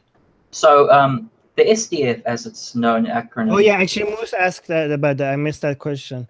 He was wondering what's the flag behind you. Oh yeah, sorry. So basically, that's the flag of the Syrian Democratic Forces. Now, what are the Syrian Democratic Forces, you may ask? Okay, the Syrian Democratic Forces is the largest, if you will, multi-ethnic coalition that the United States and the Rojava government have put together to fight ISIS extremism. Now, the Syrian Democratic Forces consists of two large groups. The first being the YPG, which is, many people have heard of the YPG. I mean, I've got a little, do I show? Never mind. I've got a YPG flag as well by the side, but my camera doesn't turn that way, so I can't show you. So the YPG, or the People's Protection Units, they were a militia that was formed after 2004 in the Kamishlu riots. Now, if you don't know what the Kamishlu riots is, you even know what even Kamishlu is, where Kamishlu is. Kamishlu is a town in northeast of Syria. It's a Kurdish-dominated town primarily. In 2004, after a soccer match, there was a lot of riots by the Kurds. The Baath security forces, they came in, they crushed those Kurdish units. However, the Kurdish groups that did form were called the People's Protection Units. They were a militia formed from the locals. In 2011, at the peak of, if you will, the uprisings in Syria at the time of the Arab Spring, there was something called the Kurdish Spring that was going on in places like Iraq, and primarily dealt with Kurds rising up also against the Baath government. Now, at that time, the PYD, or the Democratic Union Party, the biggest Kurdish party, if you will, in northern Syria, started to back, if you will, the YPG. And the YPG grew in numbers because a lot of Kurds were joining its ranks to oust the Baathist regime. And what happened is that the Kurds, they fought against the Baathist regime up until 2013, where they kind of made a truce, if you will, sorry, 2012, a bit of 2012, 2013, depends how you look on it, when they made a truce between the different, between the Baath regime and the Rojava government, because Rojava at that time created like a little de facto area from Afrin to Kobani to Kamishlu to Sazeri to Hazaka to every other area in north of Syria, just for the Kurds, and also for Arabs and all those who joined their revolution. They called it the Rojava Revolution, which was a revolution to create, if you will, a democratic, pluralistic, and feministic, if you will, experiment in northern Syria for the Kurdish people. However, right up until 2013, there was also fights against the Islamists of the opposition. Because there was a lot of Islamists within the opposition, because of course, in the north of Syria, northwest of Syria, places like Hama and Homs and Aleppo, they have a lot of conservative Islamists in that area. And a lot of these conservative Islamists, they joined people like al-Nusra and other groups like that, and Jaish al-Islam, these other different groups with the opposition of the Free Syrian Army. And these groups started they started to attack not only the Kurds but also the regime, because they viewed, for example, a long-term narrative that the Syrian National Coalition, which is the chief governing body, if you will, of the opposition in the northwest of Syria, has always made the narrative that the Kurds are an apparatus of the Baathist regime, even though it's not true, because they view the lack of attack by the YPG on the Syrian Arab army, if you will. They view that lack of action against that aspect of the Syrian regime as being, if you will, complicit with the Syrian regime's ruling. What are you going to say? No, There. Okay, so this is for a lot of people. This is very. The Kurds are very confusing, because, especially Yeah. because the different groups among the Kurds are spread across different countries, 4 different Yes. countries, and they all have 3-letter acronyms for their groups. So Mhm. and then it gets very confusing Definitely. of who's a terrorist, who's on our side, who's Yeah. Turkey against, who is Turkey is fighting, which Oh one of my them is in gosh. Iran. So it becomes it's a little bit complicated, but I do Yeah. but I mean the Kurds are very different from each other, right? But I do Definitely. think if they share one thing, which not all of them do, is a lot a lot of them do want, some of them want outright independence, some of them just want more autonomy, Mhm. but there is a lot of support among most Kurds. They want more independence, more autonomy. Maybe the disagreement is a lot whether it's full out independence or just more autonomy. Um, but Yeah. the fact that they want more autonomy from the countries that they're in is something that Mhm. is it safe to say that's among all of them, they share the Yeah. most. Is that fair? Well, Fair thing to say? yeah, it's a fair thing to say because I know a lot of actually Kurds on the ground. I speak with them via Facebook and Google Hangout and Skype or whenever I can where they have good internet connection. Because in the Middle East the internet connection's not really that great Right. at places. But I know a couple who live in Aleppo, for example, in places like Kobani, and they say prior to since they were treated as outsiders for being Kurds by Arabs and that. There was this general, if you will, hatred for the Kurds. Kurds, kept to their own, if you will. They put their own little groups, little own communities. And for the large part, prior to the uprisings, Bashar al-Assad actually made little reforms for the Kurds. He finally recognized the Kurds as citizens of Syria in places like Hazaka, because of course, the uprising pressured him to say, "Oh shit, I've got to do some liberal things and recognize autonomy there and that, but there's enough, and that's why they led to uprisings. But yes, a general consensus, if you will, with Kurds is that they long for a homeland, a home, like just like the Jews long for Israel. They long for a home because there's a lot of diasporas within Germany and other places full of Kurds who, they've had to escape their home countries because of the tyranny of the various regimes around them. Right. And I think that if US was really serious about its playing it strategically, and making sure that it's long term investing in the Middle East, the main ally that they could have banked on was the Kurds, right? Yeah. um I mean, that should have been something. I mean, these are the most US friendly group, used to be the most US friendly groups in the Middle East. And if you want to be a strategic player there, helping, fully investing in them and their interests would have been the strategic game to play. The one Let me know if this Yeah. is fair, and then I'll go to Musa's question in the live chat. Okay, sure. One major reason why United States felt uncomfortable is because Turkey, even though they're having a lot of anti-US stances, they're still a Mhm. NATO country, Yeah. right? And NATO raising,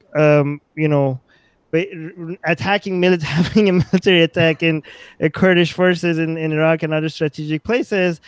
United States had to be felt like, okay, I'm moving slowly back. Yeah.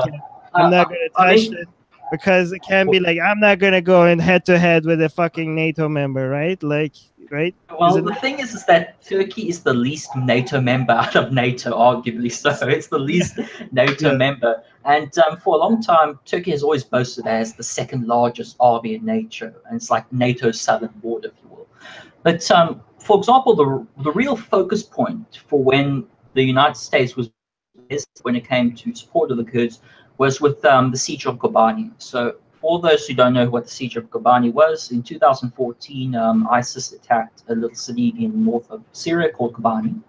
And a lot of Kurds were killed, and a lot of forces fought there. And the United States intervened with airstrikes to fight against ISIS. And Turkey, especially Erdogan, was like, "Holy shit, guys, what are you doing? You're supporting terrorists over here." And yeah, that's where the things started to sort of like divide. The stronger the United States supported the YPG, in other words. The stronger they support the People's Protection Units and the Kurds on the ground in the northeast, the stronger Turkey became very very hostile towards America's actions in Syria, because it views the YPG as an extension of the outlawed group in Turkey called the People's, Kurdistan Workers' Party, which is viewed as a terrorist organization.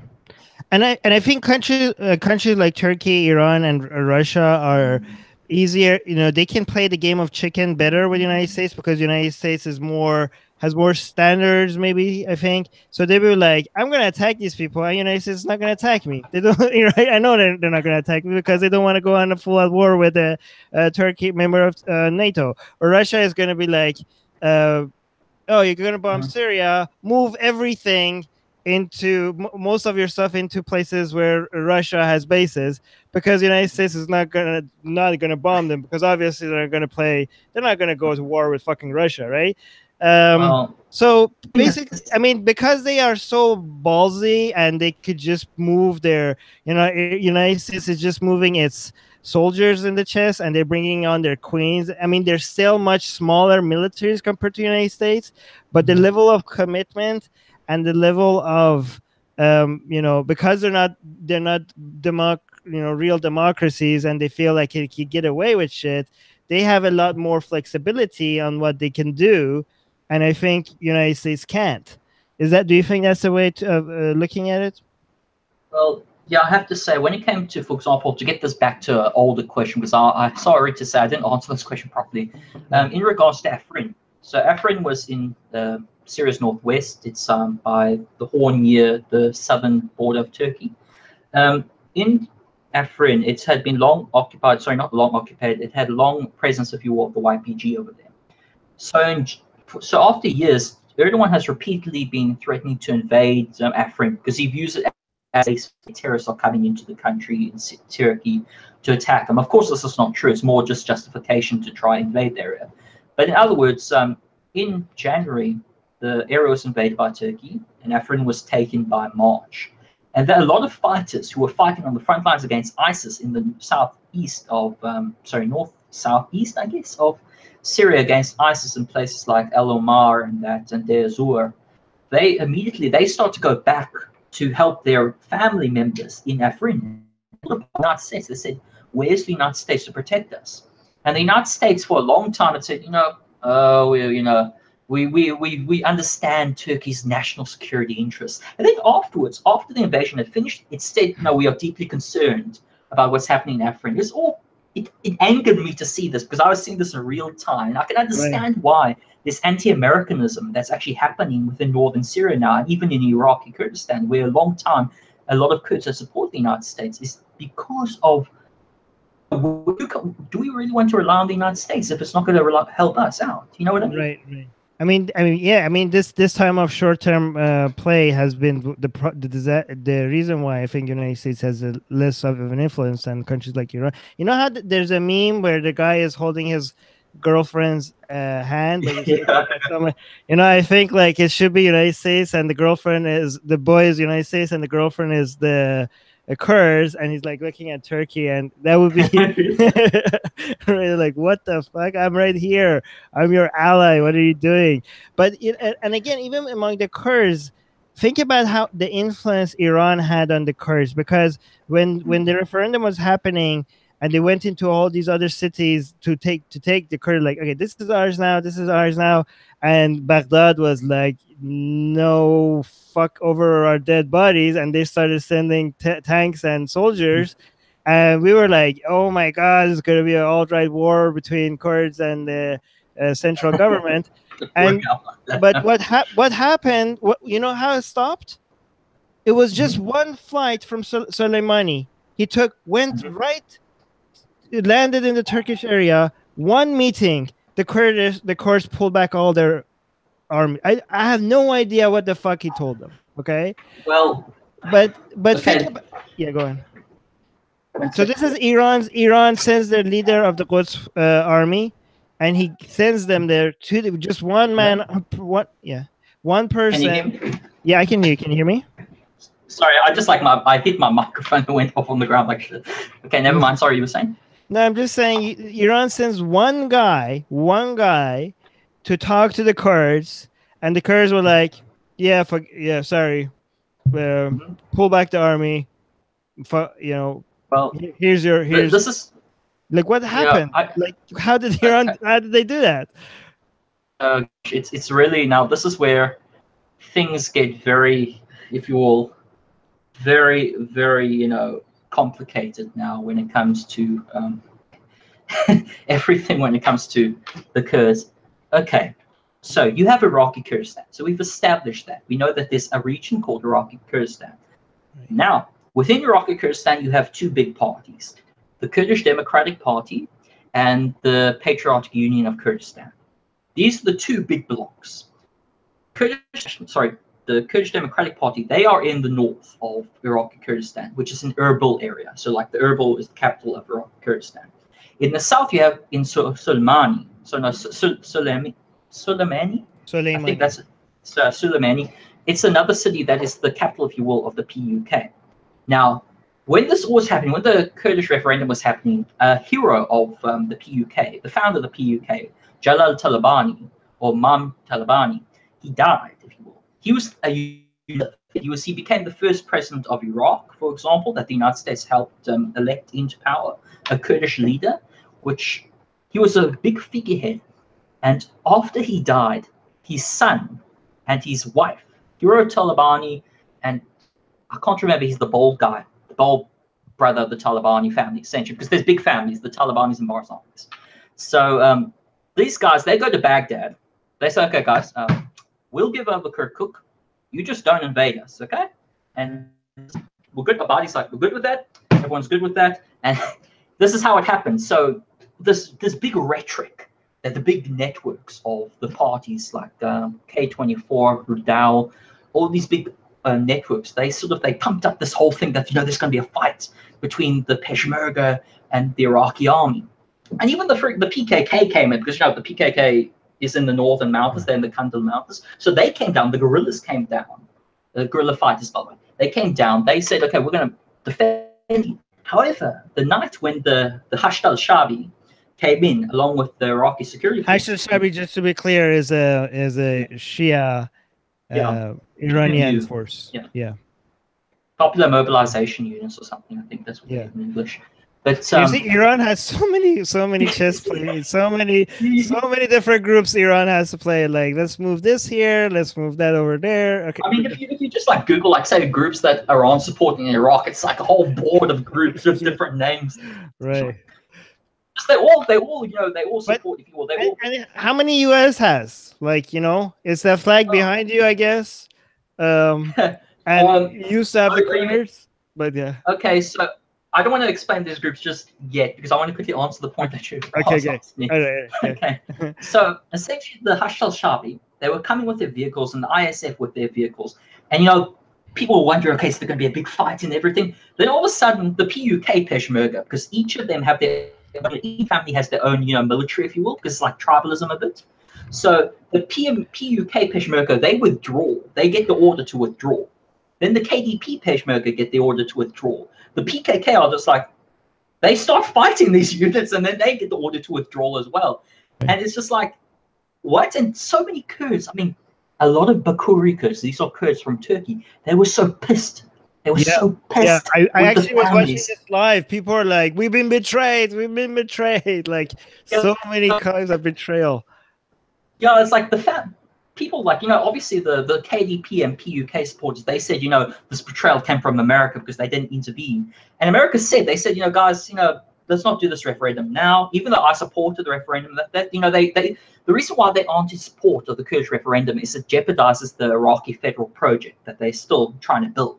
That's why they're against the referendum. But anyway, so the real betrayal actually came from the families, the ruling families, the Talibanis, and the Barzanis. They betrayed the people of Iraqi Kurdistan because they've been in power ever since 2003, and they've done things to help the country. It's made the country, the autonomous region, better than the rest of Baghdad and that. But ultimately, those Talibanis, they betrayed the people of Iraqi Kurdistan.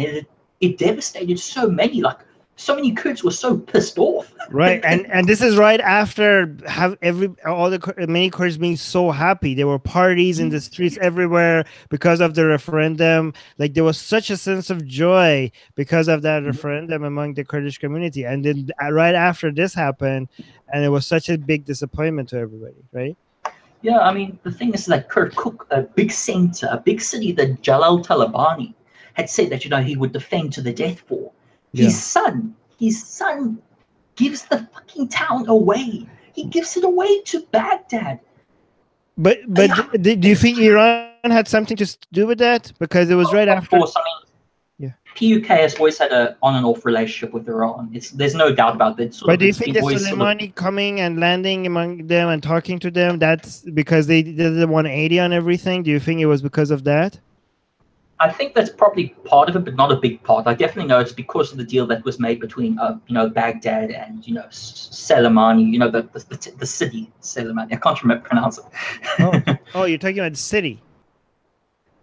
Yeah. Oh, okay. I thought you were talking about. Sorry, just let me get the proper thing down. I'm not talking about the person, Soleimani. Right. There's two, if you will, cities, if you will, why am I saying if you will all the time? Sorry, there's Suleimaniye. There we go, Suleimani. Oh, which is another big city.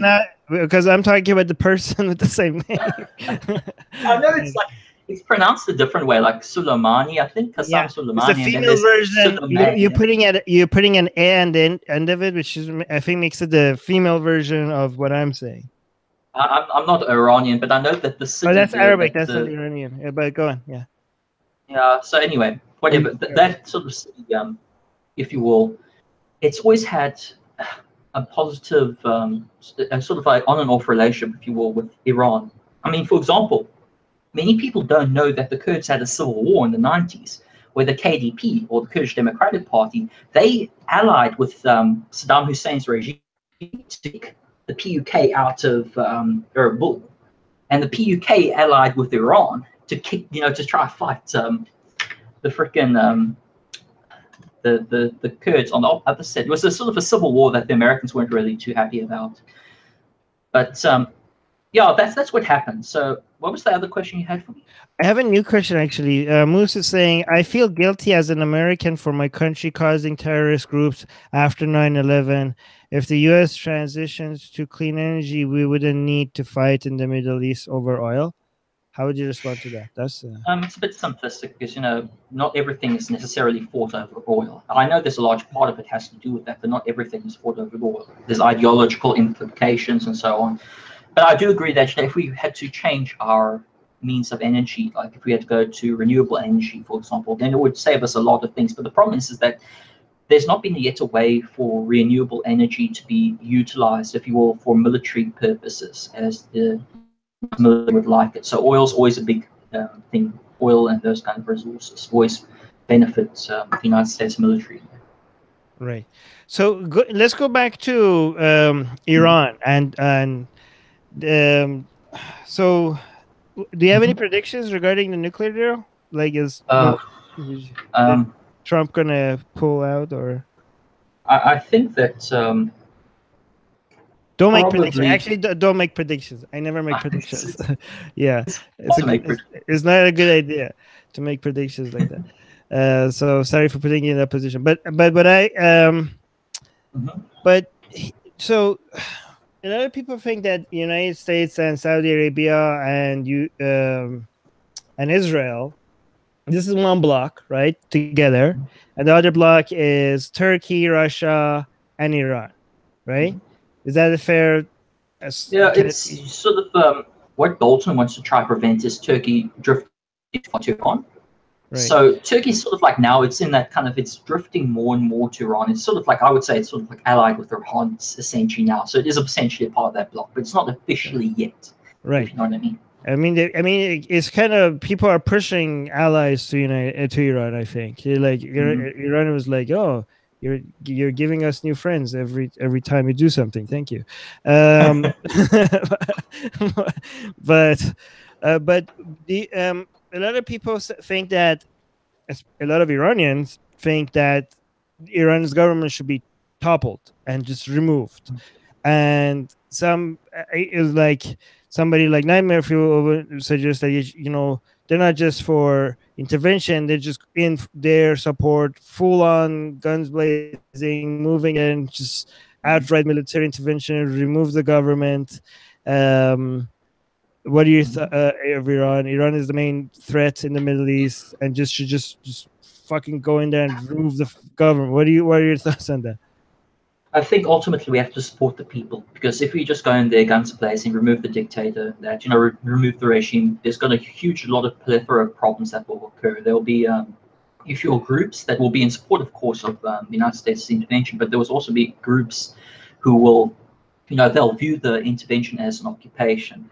And I think that we must make the sort of the same mistake with Iraq. If we're going to go in, you've got to go in, fully long-term strategy style, and that has to fundamentally do with the people.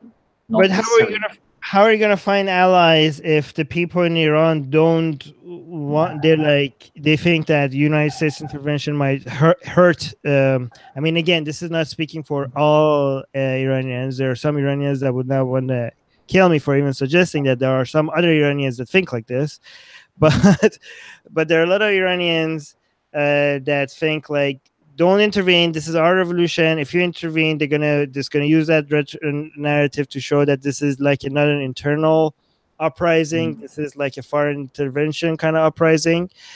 So if you want to support the people, what if the people are saying, no thanks, we don't want your support? Again, I understand. I'm gonna get that some Iranian getting angry with me, saying, no, we need help. Why are you saying this, Armin? But there are also a lot of people who are saying like, no, please stay the fuck out. This is our revolution. And also, here's the thing: both of these people would also get upset if I point out there are a lot of people in Iran that are sympathetic to the regime, right? Because one thing that the protest showed is the level of dissent that does exist in Iran, right? Any kind of suggestion that people in Iran there is not a huge popular anti-government group of people, that protest showed that that's false. But I think what some Iranians are trying to portray it as is that the government has next to no support, right? Which is, I think, very extreme way of looking at it. I know there are millions of people in Iran that would give their lives for Khamenei, okay? And the thing is that if you remove this government, those people are not just going to sit and be like, oh, okay, I guess we have a new government now, right? Right? You're not going to get those people to just shut up and take it, right? So what are your thoughts on this? That is a tough one. I mean, when it comes to these things, there's no one simple way of doing it. I mean, I'd go for the multi-prong approach of supporting, if you will. No, why do I keep saying if you will? Sorry, it's a habit, force of habit. Okay. So supporting those groups on the ground. Who you saw on the White Wednesday. I don't know what the woman's name is who leads the White Wednesday, or Stealthy Freedom or something like that. I can't remember her name. But you see where yeah. Like when you see those people, there's a lot of middle class people who support the revolution. Sorry, who support the protests and that. But there's also a lot of poor people that need to also be addressed. They can't just be just middle class rising up, if you will. There needs to be, of course, the support from those more in poverty, because there's a lot of Kurds, for example, who still have their homes destroyed from the earthquake that happened a couple months. Some got them fixed, and they're still living on the streets. There's a lot of Kurds who have already been they have had to become cobblers, if you will, trying to pass resources and stuff to different areas and that. There's a lot of suicide. Some people can't just It's a lot of things that need to be addressed. And I don't think that necessarily a military intervention straight up is going to solve all these problems. There has to be a better way. And the problem is that it has to be multi-pronged. There has to be different approaches, like change the internal ideology, trying to export different ideologies. But the problem is that the United States is not good when it comes to its rhetoric on intervention. You look at the Bush administration; it was very poor with articulating how it would want to intervene and that, and what it would do, and so forth.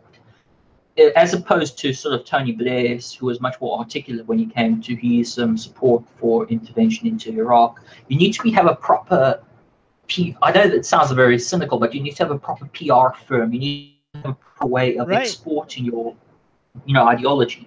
And I think this is something that United States is not going to be able to fix for many, many years. I think United States has a huge image problem in the Middle East.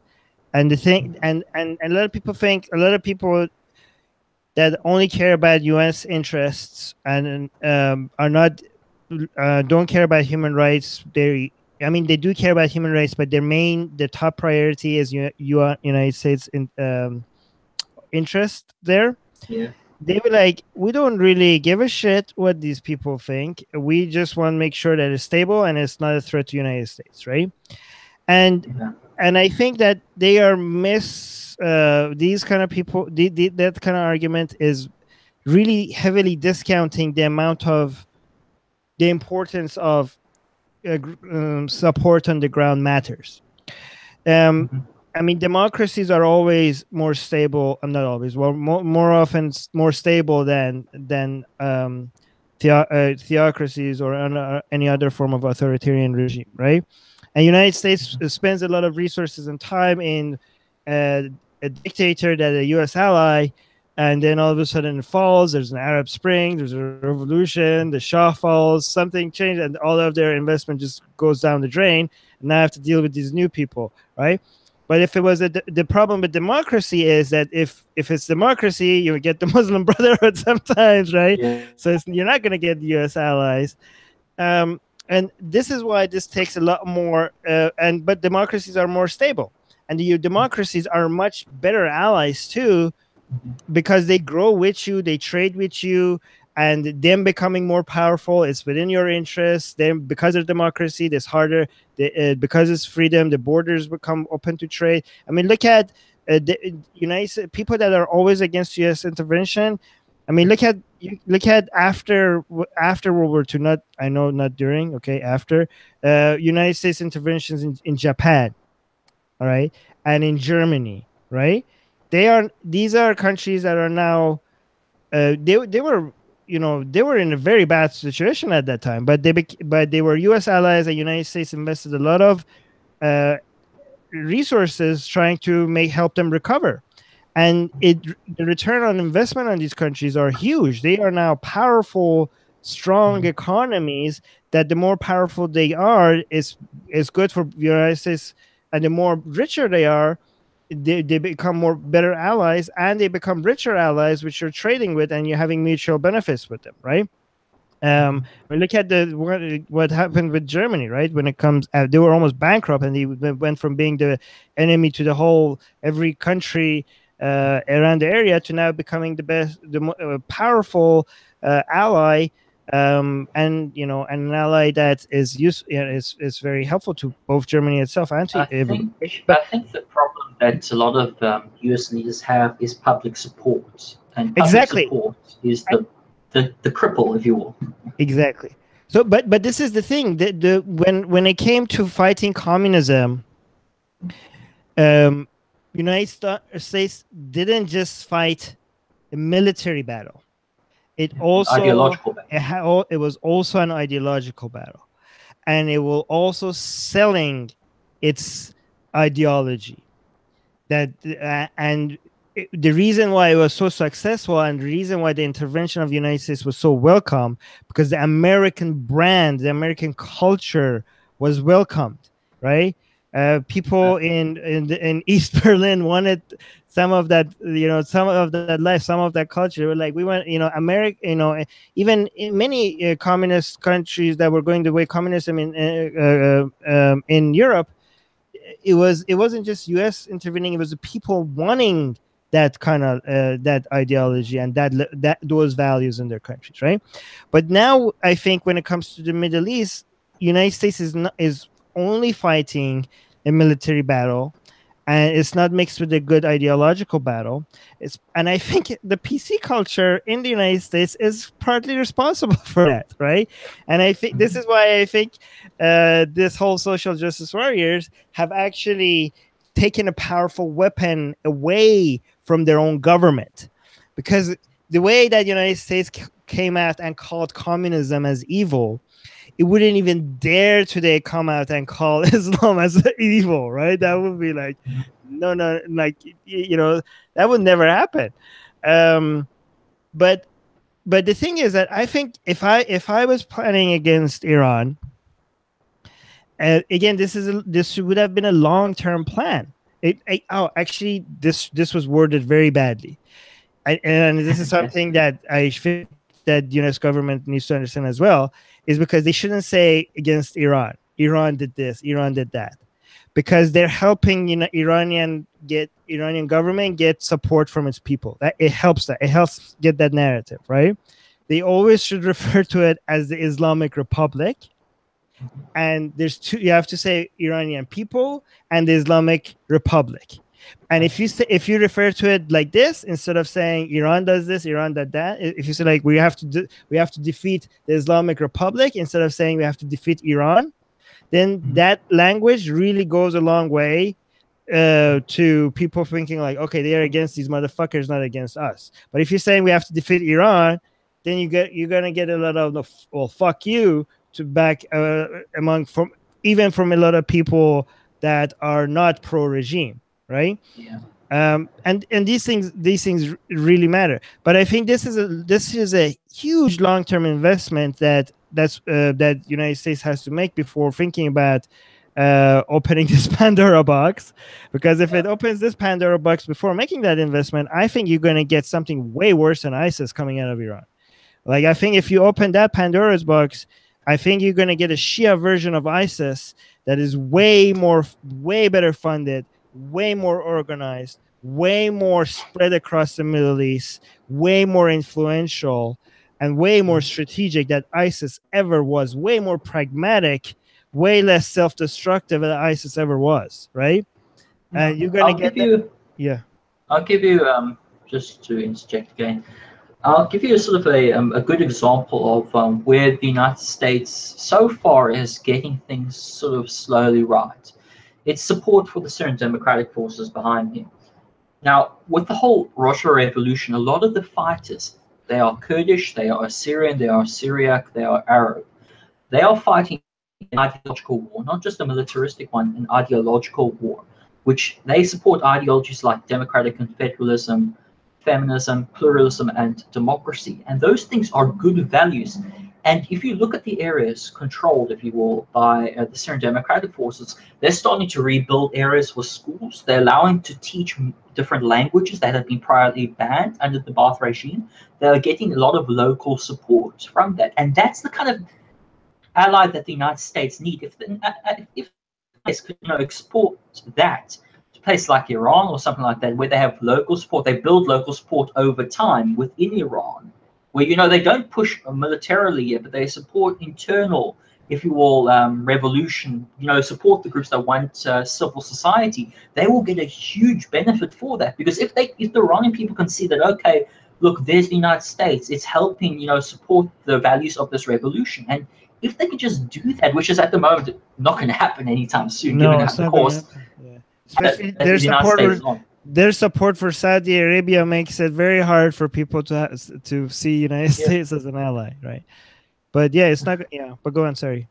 The thing is that I know why the United States is trying to keep the Saudi bloc, because of course about the power balance things, but also try forcefully reform Saudi Arabia internally, which is, it's a bit hit and miss at the moment, because the Saudi reforms are more tokenistic. They're only there little trinkets to pose to the West and that. But there has to be a genuine commitment, to the locals, a genuine intolerance, if you will, of despotism and tyranny. Like you genuinely mean what you say. When you say that you're for human rights, you should be for human rights. If you're not, then just stop pretending. Exactly. If you have to do that across the board, or else when you come and say like, "Hey, we're gonna come here and advocate human rights," people are like, "Yeah, get the fuck out," right? So I believe you. Then this is not whataboutism. We're not saying that you shouldn't support. People say like, "Oh, why can't you see that even though they're doing something bad there, we should support them we should support them here because there are human rights violations happening here. So don't do whataboutism. Support them here, even if they're not being consistent. No, what we're saying is that consistency influences their success here.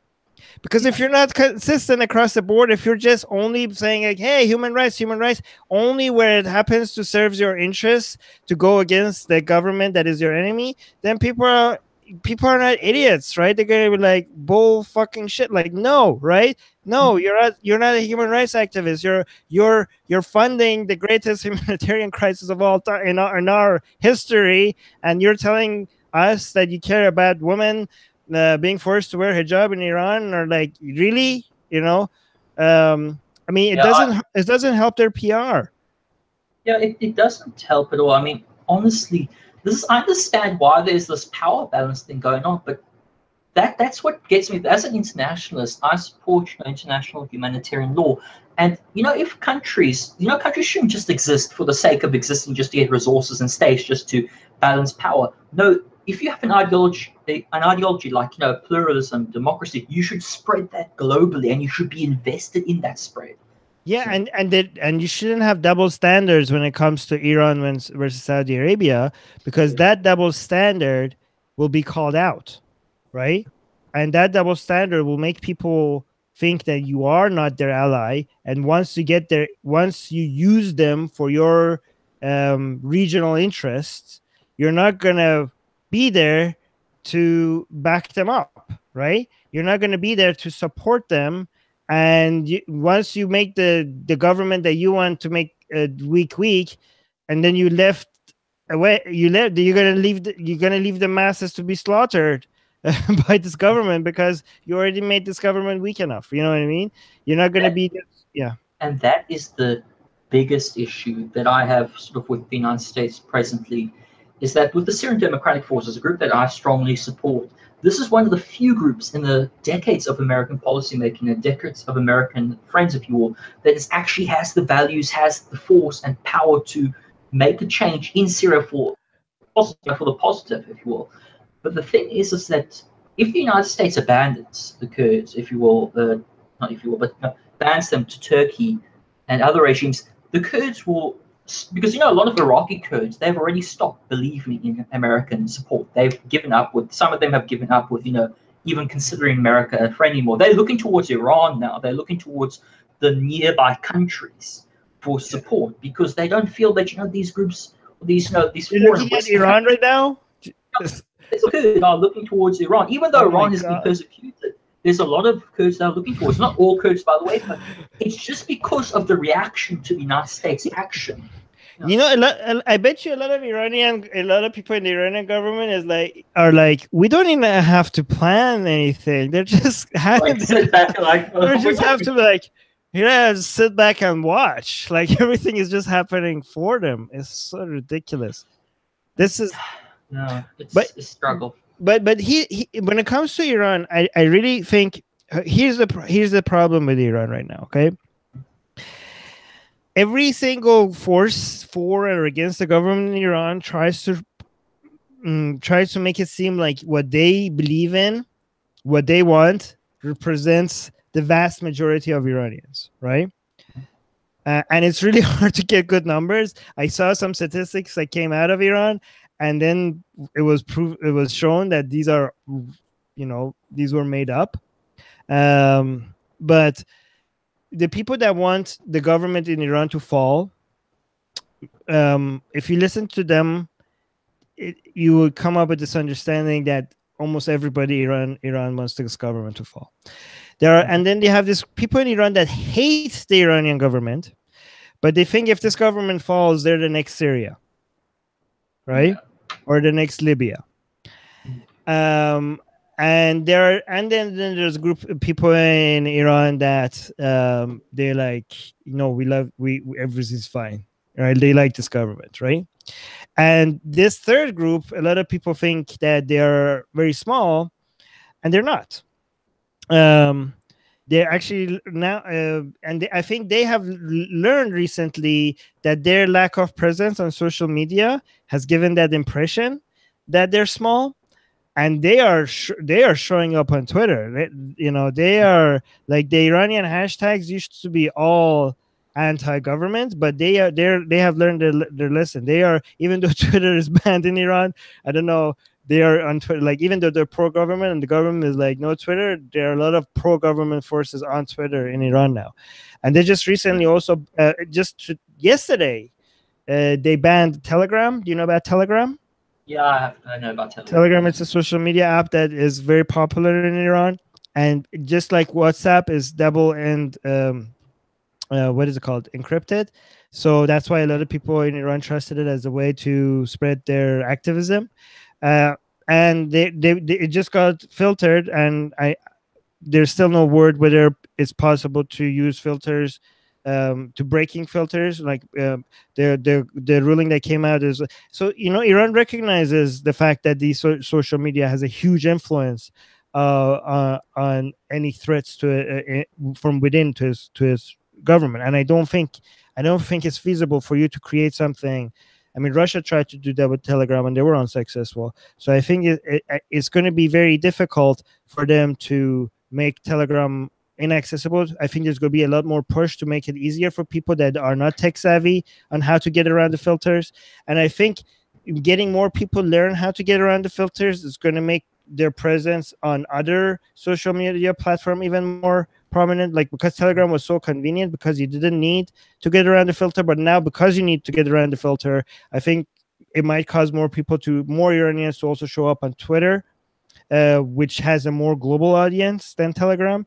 But the thing is that this social media activity from within Iran is, I think, what we need to capitalize on. And by we, I mean you and me, because I don't think many other activists, like thousands of other activists, because I do think the government of the United States it doesn't have the same level of resources when it comes to fighting the ideological battle. They don't have the credibility, or the understanding, or the resources to do this ideological battle, right?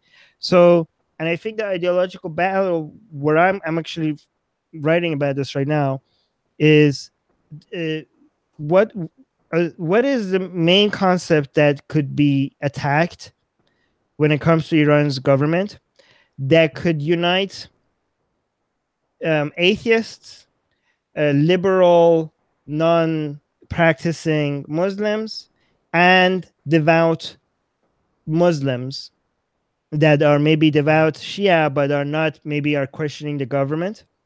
What is it that we could target that could unite all these three groups together, right? Um, And I think it's the concept of Vilayat Faqih, okay? exactly. Because this is a new invention when it comes to Shia Islam. Okay, it's very new, and it's very popular now, as if that's the only branch of Shiism that exists. That's what I thought when I was growing up in Iran. I didn't know I didn't know how new this thing is. But I think a lot of people don't know the history behind the concept of Vilayat Faqih in Shia Islam. It was just Khomeini's Shia Islam. And if they knew how wishy-washy this was and how out of nowhere it just came, I think a lot of Shias also would think like, what the hell? This is the history behind this thing, right? Like this is why Khomeini and Khamenei are our religious leader. But I think if that belief in Vilayat Faqih falls, even amongst Shias, the whole foundation, where the whole excuse for why Khamenei and the Vilayat Faqih are the main ruling powers in Iran will just collapse on its head, right? Collapse on its on its foundations. I mean, and I think that is something that atheists can get behind, because they're like, yeah, Vilayat Faqih is bullshit, and atheist activism is growing in Iran. A lot of this. A lot of these people that think that, yeah, I'm a Muslim, but I hate religious people, which is a common thing people say in Iran. But they could get behind that. And a lot of Shia Muslims could actually, there's a lot of Shias outside of Iran that hates the concept of Vilayat Faqih, and they think that what the fuck just happened? We were supposed to wait for Imam Mahdi to come back before we are in government, right? That's the whole point of Shia Islam. Sunnis think we should be in power. Shias were supposed to wait for Imam Mahdi to reappear for them to be in power. But when Khomeini came into power, he just was like, "Yeah, I'm going to change Shia Islam." So the new understanding is that the Vilayat Faqih is supposed to hold government for Imam Mahdi until he comes back, right? And we're going to hold the government for him. And if more Shias in Iran, especially the new generation of Shia Muslims in Iran, understood how new that is and how out of nowhere that came, a lot of them might actually theologically be against it. And the thing is that I don't want to make theological arguments for something because I'm an atheist. I don't want to argue religiously for people for why something is right. I could just be like, call something out as bullshit, right? So I'm not saying that I don't want to make the argument for why religiously you should be against your government, but I could make the case for why at least this concept in your ideology is so obviously and historically, we have documents and records within your parents' lifetime, if not your lifetime, your parents' lifetime. We have documents that show how out of nowhere this came from, right? So at least this religious concept we could all get behind. That is bullshit. But I've never seen any major push against this concept, and I think it would be a huge, yeah. Sorry, I have never heard of the concept before. Like, I've never heard of that concept before. So I think that's pretty much a lot of Westerners. I think maybe I speak for the Westerners don't know what that concept is, at least in that kind of, that the way you've said it and like that. They've touched it, they've heard of it before, just not in that like way before. You know what I mean? With what was it called again? Vilayat Faqih. Here's the 180 that Sunni Islam and Shia Islam did from World War I till now. Okay, what happened? So for 1400 years, Sunnis were like, you know how you're on God's side? If you're conquering and winning wars and dominating people, that means God is on your side. That's how God is on your side, right? And conveniently, that's because they were conquering and expanding and winning wars, right? And when you ask Shias, do you know how God is on your side? Is when you're the victim, is when people are oppressing you, and when you're being wronged, right? Yeah, that's how God is on your side, right? And that because historically Sunnis were in power and Shias were always being attacked and abused, and they were the victims, right? And Shias were like, you know what? We shouldn't even be in power, right? Because we have to wait for God's representative. You should, our imams should be the leaders. Nobody other than the imams could be the leaders of an Islamic government, right? And the last imam, which was the 12th imam, when he quote unquote went into hiding, they're like, okay, he's gonna come back, Imam Mahdi, and when he comes back and he's alive and he's just among us, sometimes we see him, sometimes we don't.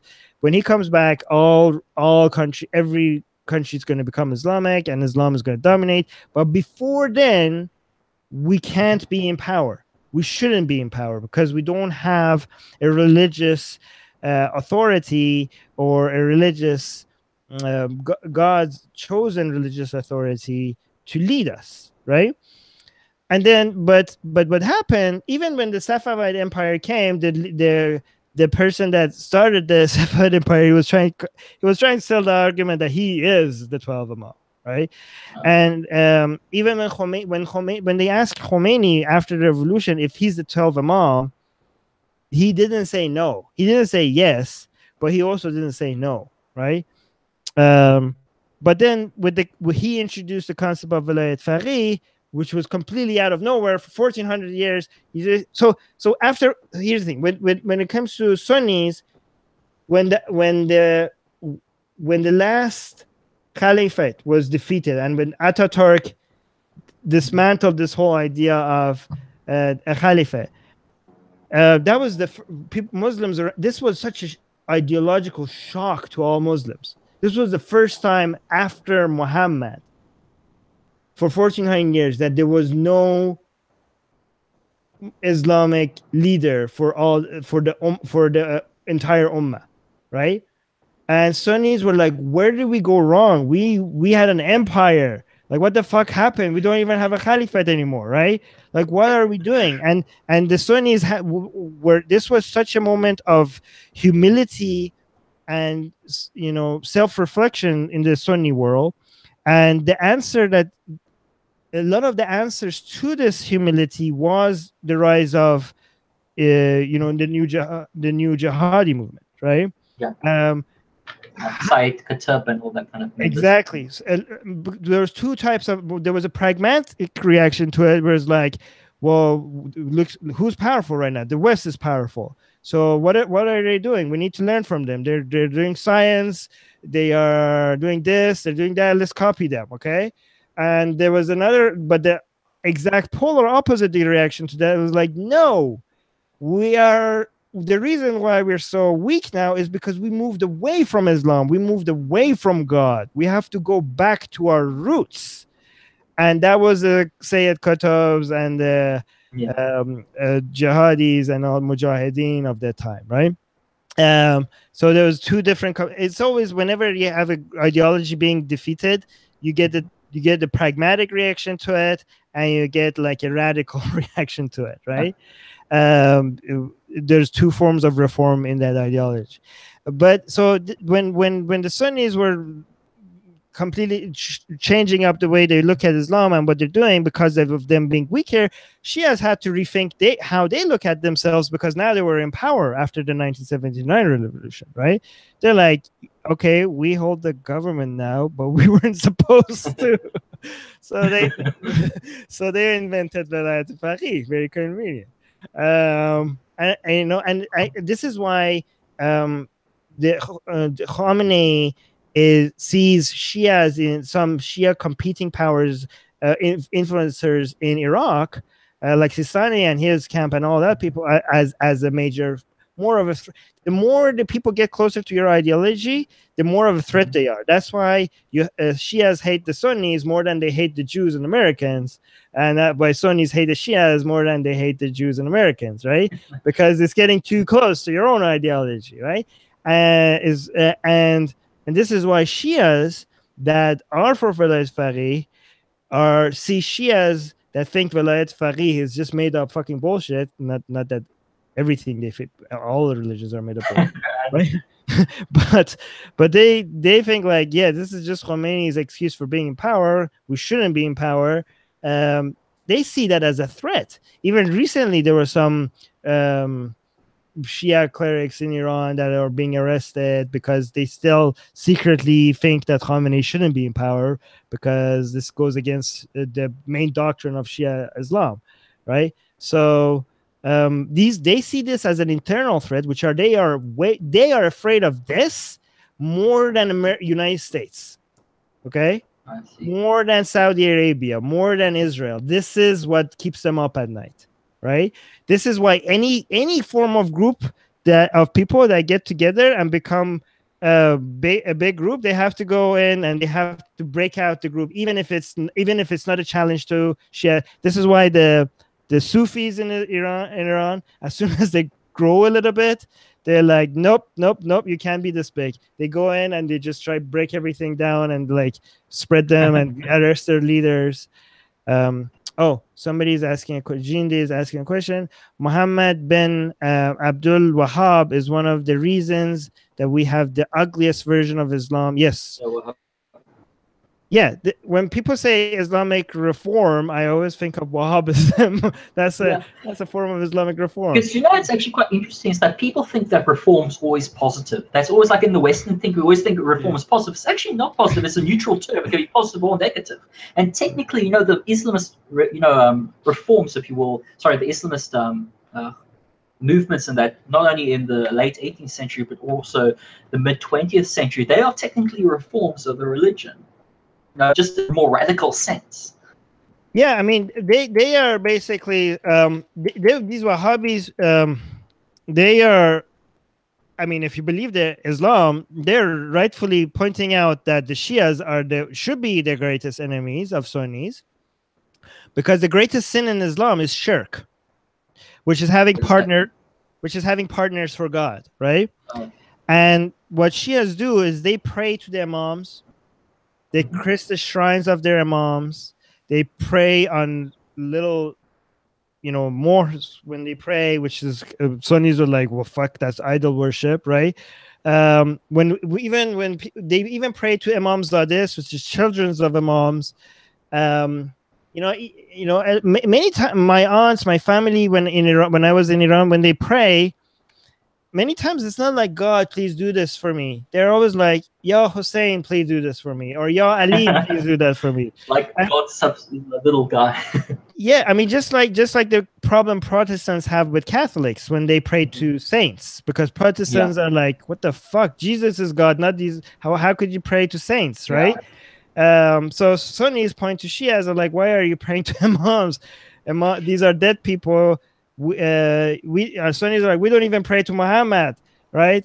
God is the only one that you could pray to. So they see these as mushrikun, which is the worst of all people. So they think like the Shias should be their number one enemies. Um, um, and actually, Gene points that out, that his main focus was monotheism, which actually the Islamic term for it is Tawheed. Tawheed is the most fundamental, the one thing that if Islam is about is Tawheed, which is the oneness of God and the oneness of the definitely. divinity of God.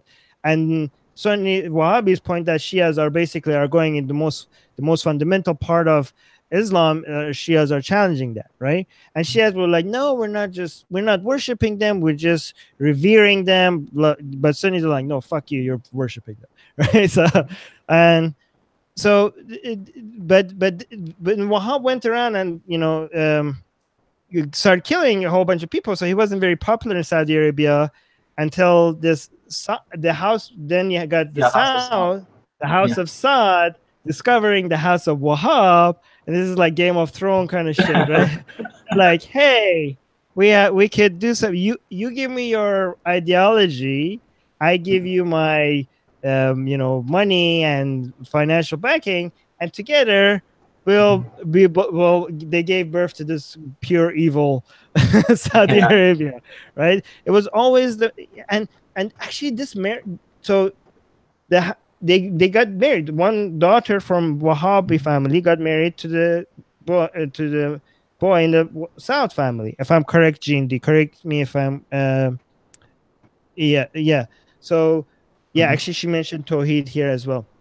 So this marriage is such a perfect example of how religion is used in the Middle East, because Saudis didn't give a shit about the theological arguments of the Wahhabis. They just are like, this is useful to us, right? And the Wahhabis, they're like, yeah, we're not very popular, aren't we? We need a financial support. So You this, know, yeah, what's interesting for is that, especially in the 70s, was sort of reforms going around in the Middle East, like in places like Afghanistan, in less extent in Iran with the Shah, and all these kind of areas.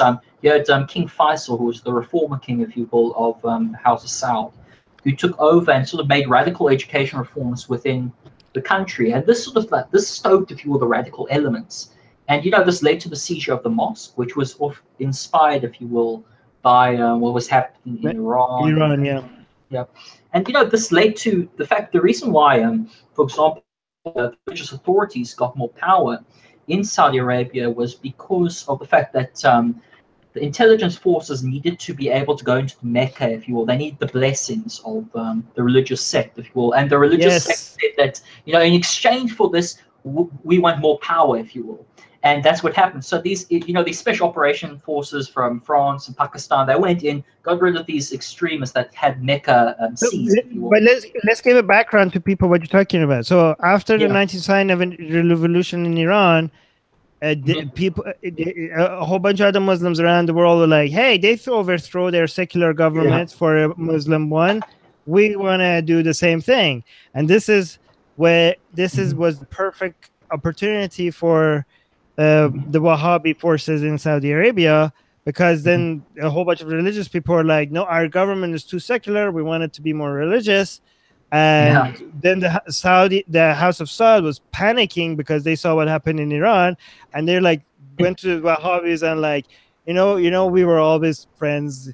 We you guys should have more. Sorry for making everything too secular. Tell us what to do, whatever you want.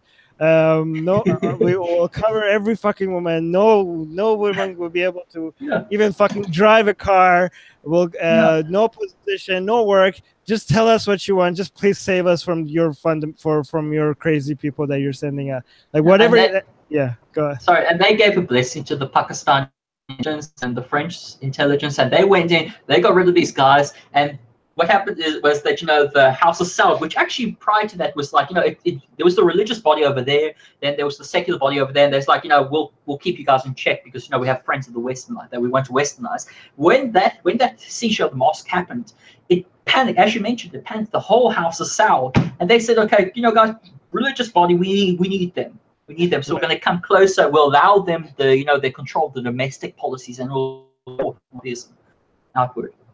Yeah, but one reason, okay, he's what's dangerous about what bin Salman is doing to himself. First of all, I didn't buy any of this fucking reform. It's all bullshit. I think I know people disagree with me, Dana, but I think the reason why he's not getting a little bit of a, tell me if you think I'm wrong, but the reason why because this is what Reza Shah tried to do. He tried to completely destroy the religious influence.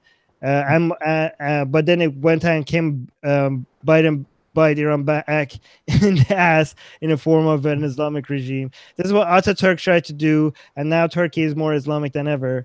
I mean, not ever, right? But ever since after the fall of their Khalifa, which there was no Turkey before there. So yeah, more Islamic than ever. And Saddam was seen as a secular force. He was seen as a reformist moderate as before as well. And very interestingly, he got very obsessed with Iran, which was his eventual the result of the economy completely being destroyed and eventual downfall. So this bin Salman seems to following the same pattern, right? I mean, if you go too much against your religious establishment, especially this is so much like Saddam because he's also now focusing on reform, but he's overly obsessed with Iran as well and spending so much money on Iran as well. And people are like, hey, we've seen what happens to these people. I mean, we saw what happened to the Shah in Iran. We saw what happened to Gaddafi. We saw what happened to Saddam.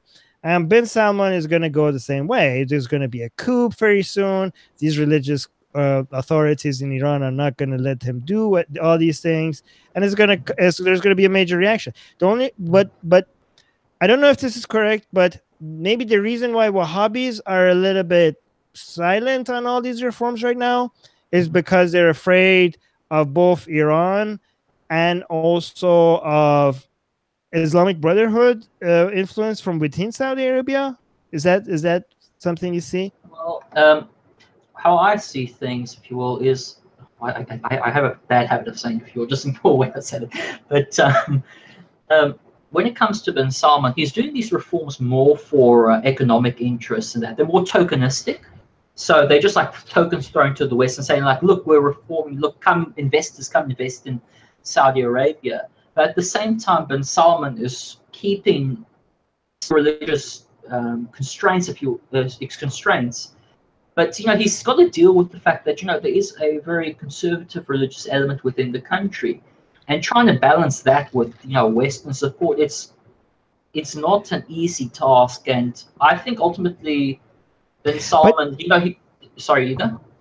No, but he's not. I mean, he's throwing out little shiny objects in front of the media, while it's actually his human rights record is getting worse. Yeah, of course, definitely. So it's like, hey, let's arrest a whole bunch of people and ramp up the executions.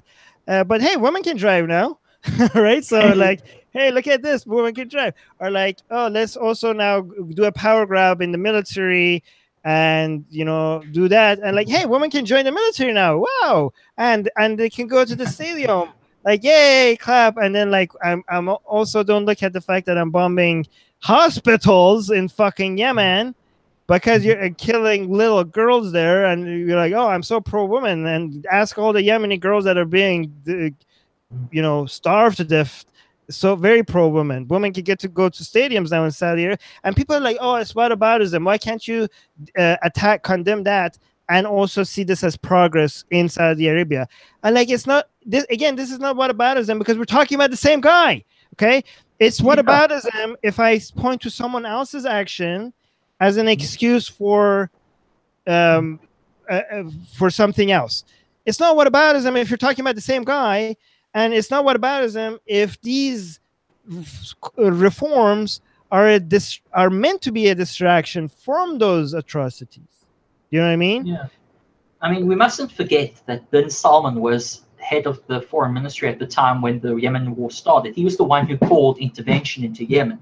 He was the one, who went off on holiday and went into Yemen and started this whole Yemen war. And the thing is, bin Salman's a classic dictator. He wants to, after, the older guy, bin Salman, it's dead in that, when he eventually dies, bin Salman will become king of Saudi Arabia, and he will maintain his luxurious life as he will.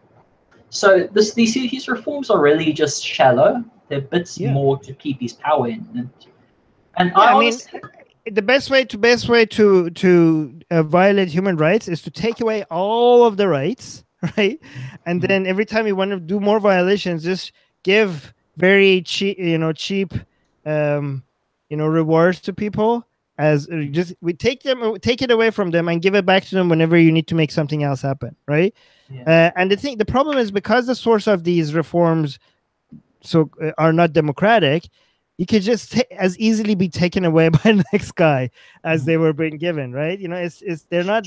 If he wants to do something serious, something really a serious reform would be to abolish male guardianship, which he will not do, because that will anger the whole religious establishment. Because things like allowing women to drive, allowing people to go to the cinema, and that, it's always undermined by the fact that, male guardians can tell their woman, not to go out to get a driver's license, or, not out to go do this or that, because the male guardianship system is still in place. And that needs to be abolished for any true reform to take place. I mean, honestly, this guy has committed so many war crimes. He needs to cure cancer to even come close to seriously, like, and it's so ironic where he came out and called Khamenei Hitler, even though he himself is dropping bomb on people. GND is saying Saudi's intervention in Yemen was inevitable. Houthis are launching ballistic missiles to Saudi, and they are serious. They are a serious threat to Saudi. I mean, it says a lot about Saudi Arabia, where a bunch of poor people that don't have shoes, are a major threat to one of the governments that spends what I think is one of the highest amount of military spendings in the world, one of the top ones, right? Shows how incapable Saudi Arabia is when it comes to here's the thing that Iran uses as another way to sell anti-Saudi it's anti-Saudi propaganda. When Nikki or anti-US, when Nikki Haley came and showed the missile that came from Houthi areas to Saudi Arabia, and they're like, hey, look, it has Iran parts in it, right?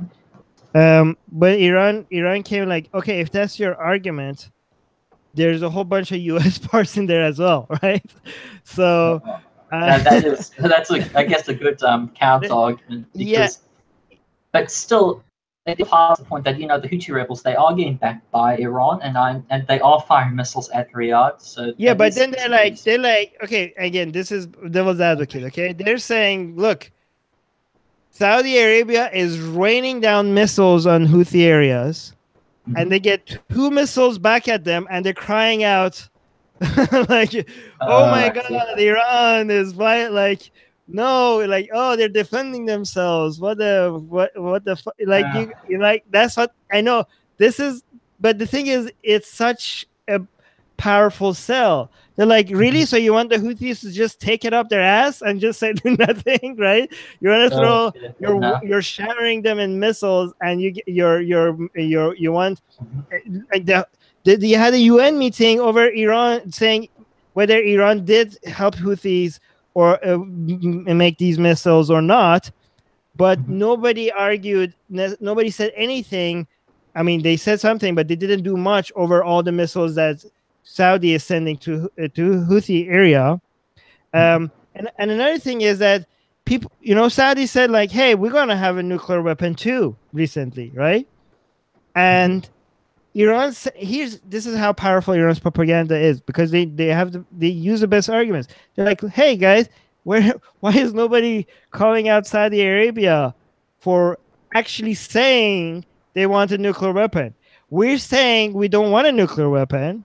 You're saying yes you do, and you shouldn't. And you have all this the whole world is coming down on us for not making a nuclear weapon that we don't even want. But when Saudi Arabia says, okay, we're going to make a nuclear weapon, you guys don't even blink. Right? So yeah, I mean, those are quite good arguments. Quite personally, I don't want Saudi Arabia or Iran getting hold of any nuclear device, in my opinion. I know, but I'm not saying they of course, but I'm just saying that every time there's this double standard, the thing is that people in the West haven't heard these kind of propaganda, okay, from Iran, coming from Iran. But the Muslims on the ground in the Middle East, they have. And they think Iran has a point. And they think Saudi Arabia and the United States is being a hypocrite. And they do. And when Ben Salman comes and says, hey, Palestinians should take the Israeli deal and Israel should have its own country and stuff like that, Iran is thinking, is this guy just writing our lives for us? Right? Like we were trying to desperately come up with the conspiracy that Saudi Arabia is like a dirty Jew lover, but that in their eyes, and they're like to tell Muslims like, hey, look, this is what Saudi Arabia is like. We don't even have to try, right? And I don't think if Ben Salman knows the level of ground support and legitimacy he's going to lose for even considering for so openly, because they always had this hush talk behind the scene talks with Israel, right? But Ben Salman is not even shy about it anymore, right? And Arabs are like, all the Arabs and other Muslims in the region are looking at it and they're like, their jaws are hitting the floor for how openly this guy is talking about Israel, right? And I don't know if Ben Salman understands the consequences of such support for Israel when it comes to. Yeah, I'm not. By the way, a lot of people might think I'm justifying these things, right? I'm not justifying. I'm not pro-Iran. I'm not pro-Israel or anti-Israel or pro. You can't talk. I think like being Israel obviously is a more democratic country than any. I just think it's not as simple as being pro or anti a country. There's so many different forces in Iran. There's so many different forces in Israel, and there are so many different interest groups. And you can't just make blanket statements about it. Even within Iran, there are forces that you have to recognize which forces you want to support, which forces you don't want to support, right? Definitely. I mean, it's a lot of. Sorry, I talked too much. No. You're fine. Fine. I think I talked too much. No. So, a lot of people in the West, they simply aren't getting this information because of things like the media, or just because of the nature of how media has become, essentially with sound bites and quick things, entertainment, reliance on what's trending, and that also creates a big problem, because a lot of Westerners, like for example, me, I didn't even know about that concept that you mentioned when it comes to Shia Islam and that until you just told me about it. I may have heard of it in a different form, but never in the way you. Let me see the English version of it. I think it's called The Guardian of the Jurists. Is that what it's called in English? Yeah, The Guardianship of the Islamic Jurists. Okay. But still, I haven't sort of heard about that before. But I'll look educate into myself that a bit. because I think that's when it comes to ideological battle against Iran. That's it. That's, I think, what people should recognize as the target of your arrow. But go on. Yeah, I was going to say that in terms of that ideological struggle, another thing I've heard is Persian nationalism, and I don't know how legit that would be. Sort of like a form of nationalism for Iran that is before the Islamic regime, and that I don't know how legitimate that would be, because I know that for example, in Iraq, there's a lot of Iraqis who are actually becoming a little bit against Islamism. Yeah, there are a lot of Shia version of jihadism and that, but there's a lot of Iraqis that I know that are more supportive of the secular elements or secular movements who have become, as a result of the extremism that they face, they become, if you will, in this how you say post-Islamism stage where they don't want that extremism, but they don't want to abandon it entirely. So I don't know how you would put that into the context of Iran, but the Persian nationalism sort of like is something I've heard. I don't know how legitimate it would be, but it's essentially the idea that okay, let's go towards like a Persian kind of a before the Iran regime. I have so much to say to that. Okay, go for it. But before I go to it, I want to read Jean's comment because I actually disagree with you, Jean. He or she is saying the way I look at it, Saudi is keeping the war going in Yemen because they think that they can drain Iran's economy and they think they can last longer. I am against the way that they intervened in Yemen, but you can't deny that the intervention was inevitable. Actually, I think it's the exact. Gina, you might disagree with me, but I think it's the exact opposite. I think Iran is trying to keep Saudi Arabia in Yemen as long as possible. The amount of investment Iran has had in Yemen is so small. Like, honestly, it's been pocket change. And they managed to get Saudi Arabia to waste billions of dollars in Yemen while they spend like a fraction of their own budget on Yemen. They just have to. I do think that Saudi Arabia, there was an initial uprising, which maybe Iran wasn't at first. Even if Iran wasn't at first involved in that, when Saudi blamed it on Iran, Iran was like, okay. Because like if us being involved is going to make you come waste your resources here, then sure, we are involved. Like here have this missile. I mean, they could. Here's the thing: they can't send a missile to the Houthi. These things have to come apart into many different pieces and reassembled in Yemen if it's coming from Iran, because the security between I mean, they bombed all the ports. They have so much eyes on there. Getting a missile from Iran to Yemen, if Iran has managed to pull that off, they must have the best underground network. And I think the way you do it, you don't sell it directly. You just give it, flood the black market somehow, and you make those things cheaper. I don't know. It's complicated, and I think you can't just give them a missile. That's really hard to miss for the people that are. I think it gets assembled in Yemen, and maybe they just show them how to assemble. I don't know how. Yeah, go on. Can I just quickly interrupt and then you can continue? For example, a lot of non-state actors, such as militia groups, and that they sometimes get their weapons from old products from the Cold War, and that black market of this old Cold War weapons. So you may get some stuff that are from Iran, from the the Iran-Iraq War, for example. Something like that. Right. So maybe that's the sort of argument, but I don't know. Just continue. The influence might be as high as them sending the parts, or maybe as low as a secure line from Tehran telling them how to get the parts and how to assemble the parts. I don't know, but I think some level of influence, at least after this war, has been proven. There are some contradictory reports of how much influence was there before. I know there was, when the Houthis were doing their uprising, there was a communication with Tehran happening, which was shows that at least there was some moral support, at least. But the thing is that whatever the support was, I know, Gene, that you're not saying they're right. I agree. I know that you're not agreeing with them, but I do think I do think that strategically, it's Iran that is investing very little, and it's Saudi Arabia that needs the money right now, and is desperately running out. Like, Saudi Arabia is stressing out over losing oil revenues, and they're wasting it on this war. And it's in Iran's best interest for this war to continue, and it's against Saudi Arabia's interest for this war to continue.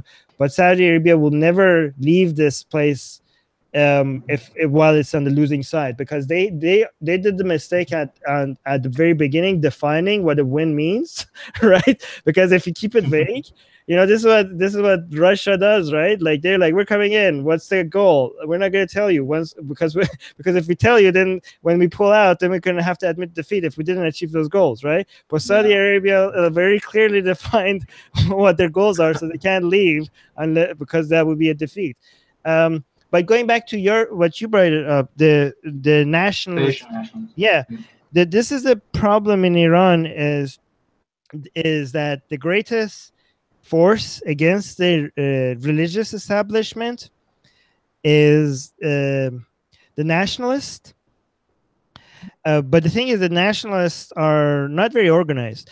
So here's the thing, and this is why Saudi Arabia is such a powerful enemy for Iran, because it unites the anti-Islam nationalists with the because the anti-Islam, the hatred for Arabs is what unites the nationalists, because they hate the Arabs, right? They see Islam as this foreign, barbaric ideology that came in and took down this glorious Persian Empire that apparently was heaven on earth before these.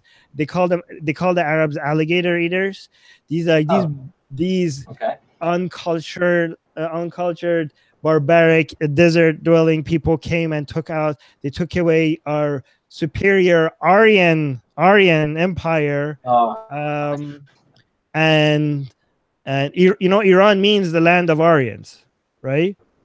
My name Armin means the protector of the Aryan land.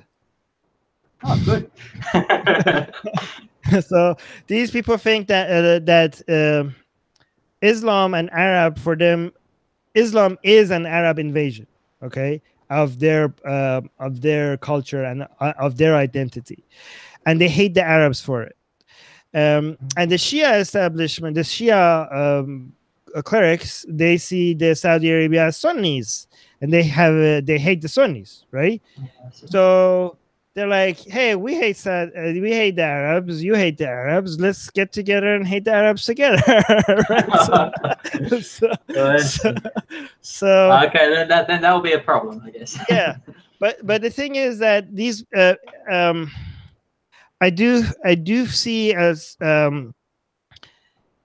if you remove the government in Iran, I still think that even though the greatest anti-Islamic force in Iran are these ethno-nationalists, Zoroastrian loving people that don't even know what Zoroastrianism stands for, but they just know it was the religion in Iran before Islam, so it must be great.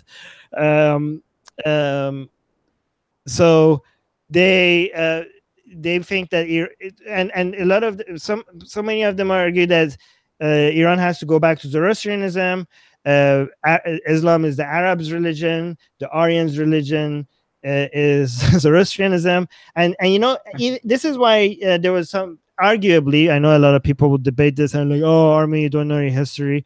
But a lot of people argue that the reason why in World War I, maybe Reza Shah was playing footsies with the German and named Iran's official name back to Iran from Persia, because it was going back to its Aryan roots.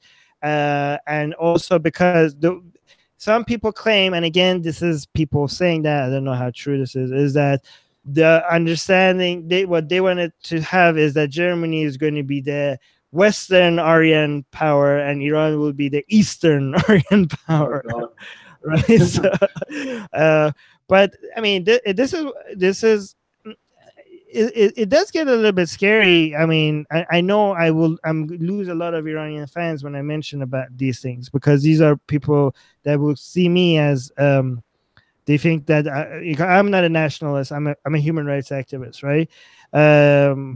So I mean, so a lot of people in Iran will hate me for this because they think when I point out that there's a lot of racism from these nationalist types, right? I way too often I've heard that, yeah, once the Iran's government's gonna fall down, we're gonna gather all these imams and we're gonna burn them and hang them. And you're like, yeah, all the moms, yeah, and some of them like, yeah, their moms and their wives and their children's, yeah, and like the thing is that the imams and the Shia religious people, there's a whole bunch of them there. This is not gonna end well if these people want to do a power grab, if the revolution, if there's an outright removal of the government. So I still do think that these nationalist types, even though they have very, very passionate against Islam and they're very, very passionate, there are also liberal forces. Okay, so this is not the entire opposition. We have a lot of people that are not like this. We have so these people, many of these people don't even argue for democracy, right? They want to bring back the monarchy, right? But they want to go back to the Pahlavi times, right? So a lot of the chants during the protest was like Reza Shah Ruhat Shah, which was basically praising the previous monarchy, right? So, but the thing is, there are a lot of people that are also part of the opposition that are not like this. There's a lot of atheist, secular, democratic forces there too. But the problem is that neither these nationalist types or these democratic, atheists or secular types they're not very organized, they're not very united, they don't really have a plan. And I think if you remove the top from this government, I do kind of think that the most organized people will do the power grab. And I think the Shias are still the most organized ones, right? I don't know. I know people are going to hate me from Iran because the thing is that the most popular hashtag consistently on Twitter from Iran is Barandazam, which is a call for removing this government. And anything short of that, the opposition will see that. A lot of the people from the opposition will see that as people that are on the side of the government and not the side of the people. So I might be seen as like that by some people from Iran. But what I would suggest is this Barandazam actually supports that hashtag and that movement, because the reform movement has failed the Iranian people. But a threat of an uprising, a toppling of the government, even if it doesn't topple of a government, the threat of a credible threat of the government falling from within is the most powerful way of getting this government to change. Do you know what I mean? So yeah, go ahead. So I was going to say that I also get like when you speak about different sects and different groups within Iran and sort of critiques to those different groups, I also get the same kind of hate, if you will, for my critique of Iraqi Kurdistan and Kurdish nationalism, because contrary to popular belief, not everyone who supports the Kurds is a Kurdish national supporter. For example, I just support the Kurds' right to autonomy. I support get a homeland necessarily, but that's not completely like ethno-nationalist, where it's only Kurds and that, because there's a lot of Kurdish conservatives, especially in Iraqi Kurdistan, who want a Kurdistan that is just for Kurds, that is their homeland and that. I'm more supportive, if you will, of the more quote unquote left wing, if we're going to have to use this left and right wing dichotomy thing. I'm more supportive of the democratic confederalist movements, like with the Rajavi Kurds behind me, and that when it comes to democratic confederalism, supporting just basically self-defense, autonomy, the right for Kurds to practice their language, their right to integrate with one another. They don't necessarily have to have a state, just let them have their rights and so on. So I understand that I get hate as well from Kurdish nationalists who call me a traitor, a Western traitor, which is actually, I feel at times I'm like, fuck you, you don't you don't know me, kind of thing, because I'm not here to please you and sort of please you. I support the Kurds. I've supported the Kurds for since I was like 16. So I can much remember my life in sort of politics, if you will, political thought. And I've supported their rights. That doesn't mean I'm going to be blind to them and not critique them when they go stuff up or when they do wrong, because then that won't help me. It won't help them either. It's best to be critical as well as supportive. Well, I mean, I don't know. I mean, one thing I noticed when it comes to the ethno-nationalist Zoroastrian loving people in Iran is that they came out and did they went full circle, and some of them are now supporting IRGC even though they hate Islam. At first when I discovered this, I was like, what the hell's going on here? How's that possible? And what I notice is that they are loving how the Quds army is being very. I mean, they want the Iran's borders to expand, right? They think that Iraq is part of Iran historically. A lot of these Arab countries are not even Arab. They think they're Persian. They're just Arab speakers, but their DNA is Persian, and they should come back to Iran. And they think that the IRGC unknowingly is fighting on the side of the Aryan race. So they're like, we can support, and what they are also afraid of is, and this is not all of them. Okay, there's a lot of these people that nationalist types that are waiting for the day for this government to fall. There, but some of them that I notice is that they also think that if this government is removed, if anything democratic comes, or anything humanistic, or anything that listens to people, then we're going to lose more of Iran, because a lot of groups, the Kurds now want to be separate. So what is it? What is a democratically humanistic? They want an authoritarian regime, because they're like, these people should not leave Iran. And we're pretty sure a wishy-washy, soft democratic government is not going to attack the Kurds if they want independence. And they're not, if they just ask them to please don't leave us, that's not going to stop them. Right? And Azerbaijanis are going to want their independence. And the Arabs in Khuzestan are going to want their independence. And they're like, what are we going to be left with? And, right? Yeah. And they're like, these nationalists type are like, they're very just have this idea that the bigger is better. So it's kind of like, they don't want even if 1 inch of their borders to get lost anymore. In fact, they want to expand that.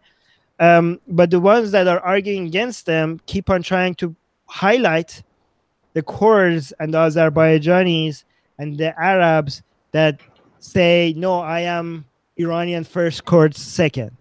I will always be Iranian. That's my identity. But the ones that are threatening Iranians that are threatening other Iranians of what happens if the government falls, they highlight the Kurds and the Azerbaijanis and the Arabs that want independence. They're like, look what happens. These people are going to leave us, and we're going to be left with nothing. Iran is going to be smaller. We're going to have what I find ironic about a lot of these regimes in the Middle East is that they claim to be anti-imperialistic. They claim to be anti-Western. They claim to be fighting against quote-unquote Western imperialism. But at the same token, they're trying to defend borders that were created by imperial empires, such as Britain and France. So I'm talking more in the case of the Syrian regime and the Iraqi government, the central government. They want to maintain the borders that were created by imperial powers, because they don't want their lands to be broken apart and separate. For example, that's why Abadi and that's why a lot of the regime of Iran and Syria, they're all united against the Kurds. They may hate each other individually, but they're all united against Kurdish independence because they know if one state, as you mentioned before, if one state gets Kurdish independence, then all of other states will look at that state and say, you know, we can do it as well. Right, and this is why Iran's being against the Kurds wants to get the Western powers to recognize Iran as a major influence. They're like, listen, you have to deal with us for what the things you want. Like, without, they're basically saying, without us, ISIS will still be here.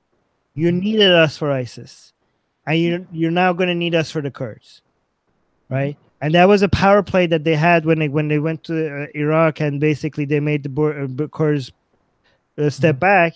Like, look, this is everything in the Middle East happens because through us. We are the gatekeep. We are the new gatekeepers.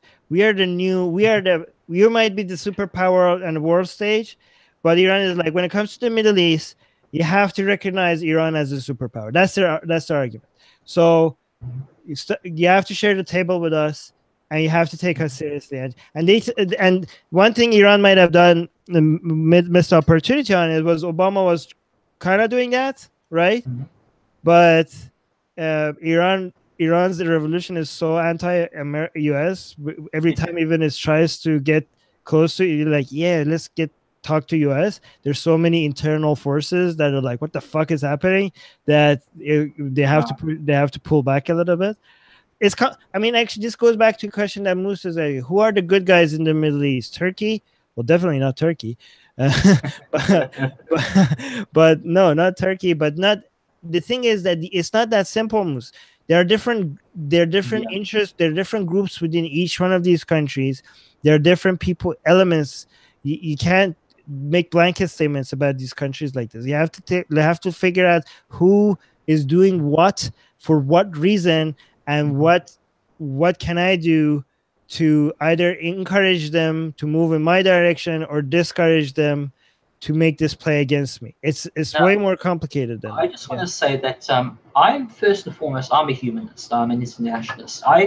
You know, if borders, I don't really believe sort of in the concept of hard borders. A lot of actors, so these are called in countries like Iraq, Syria, blah, blah, blah, United States, and so forth. All these nation states, they want to maintain their borders and border security. And they forsake their humanity sometimes when doing this, in the pursuit of national security interest, or in, if you will, regime. Oh, you're not going to be very popular if you make that argument. I know that's yeah. Yeah, I mean, the thing is that I'm honestly, borders are sacred for these nationalist people. Borders are sacred. I want the Kurds, for example, for the Kurds, I support as I mentioned, their right to self-determination, all these kind of things, but I would never support the Kurds becoming their own, like, tyrannical force of, oppressing other minorities and that.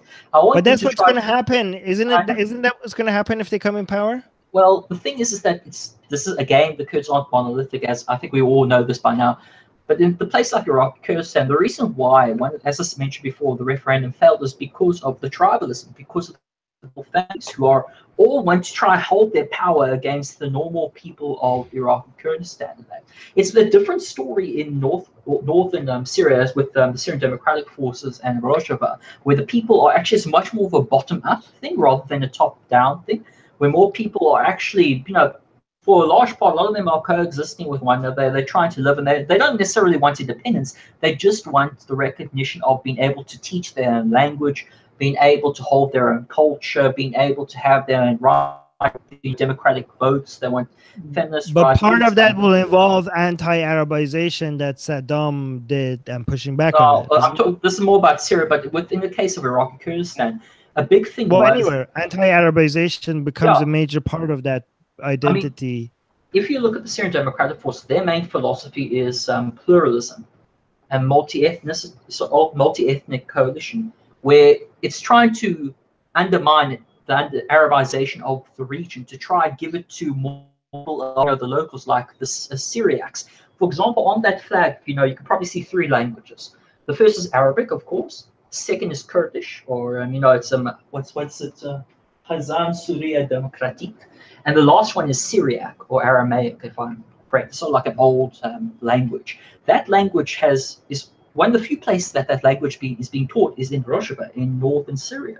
It had been banned under the Ba'athist regime. And what they're doing, in a sense, is that they're trying to help these smaller minorities. They want not only get their own rights, but they're helping, together to try bring up these other minorities. So it's not just Arabization or not just Kurdification.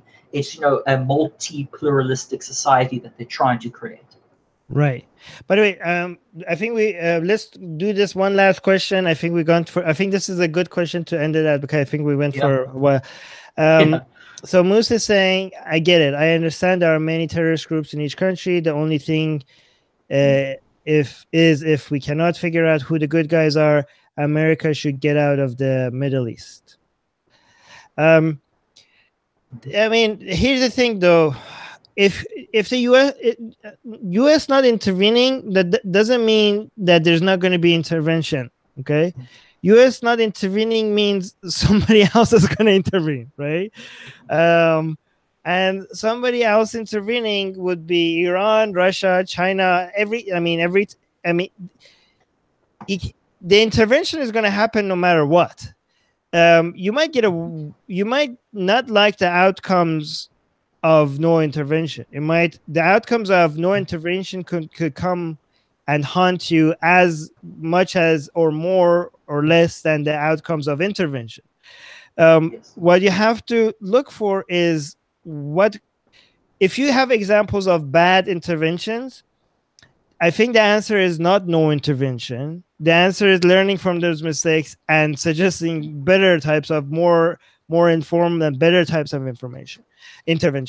And I think another answer is, if you want better types of intervention, you have to figure out who are the influence makers when it comes to intervention policies in your country, and the forces within your country that are pushing for the interventions that are on the right side. How could we make those groups more powerful? Right? If you've and this is why when I mentioned intervention of groups that the influence of groups that I don't like, is not that I think we could be in a world that these groups don't. These groups have, in every country, these groups have their influence, and it's natural for these groups to have their influence. And the result is not to just call them evil, because you can't assign morality to such machines, right? What you have to do is figure out how can I. Because you have to understand, United States becoming this superpower, because it's a superpower, it will inevitably intervene. Okay, any other superpower would have behaved the same or more. I mean, any other superpower would have intervened. It would be kind of naive to expect for a superpower not to intervene in other countries. The question is, how can we influence? And I do think that you might have not liked it even more if Russia was today's superpower, or even if China was today's superpower, right? I think the type of intervention you might have gotten there would have been way worse. So I think demanding no intervention is a lost cause. I think influencing the type of intervention that we want, especially if as human rights advocates. I know that from the U.S. side, for example, for people that I listen to on Nightmare Fuel and himself and other guests that he usually has, the priority is U.S. intentions and also human rights, but I think the main priority is U.S. Not intention, U.S. interests. But I think as for me, when my main interests are human rights, regardless of where people are from, and people that are like me see themselves as human rights activists, they have to find the interest groups within their country that have those influences on their government, that are human rights activists, or become one yourself, right? Yeah. But what do you think with regards to Musa's answer? Well, the thing is that just because the United States is not going to intervene, that doesn't mean that other countries will not intervene. The Right. fact of the matter is that the United States cannot go back to its position prior to World War One. It can't become a nation in isolation again. It's gone too far. It's too intertwined in other things. It has no choice but either to step up or be beaten down a bit more and more.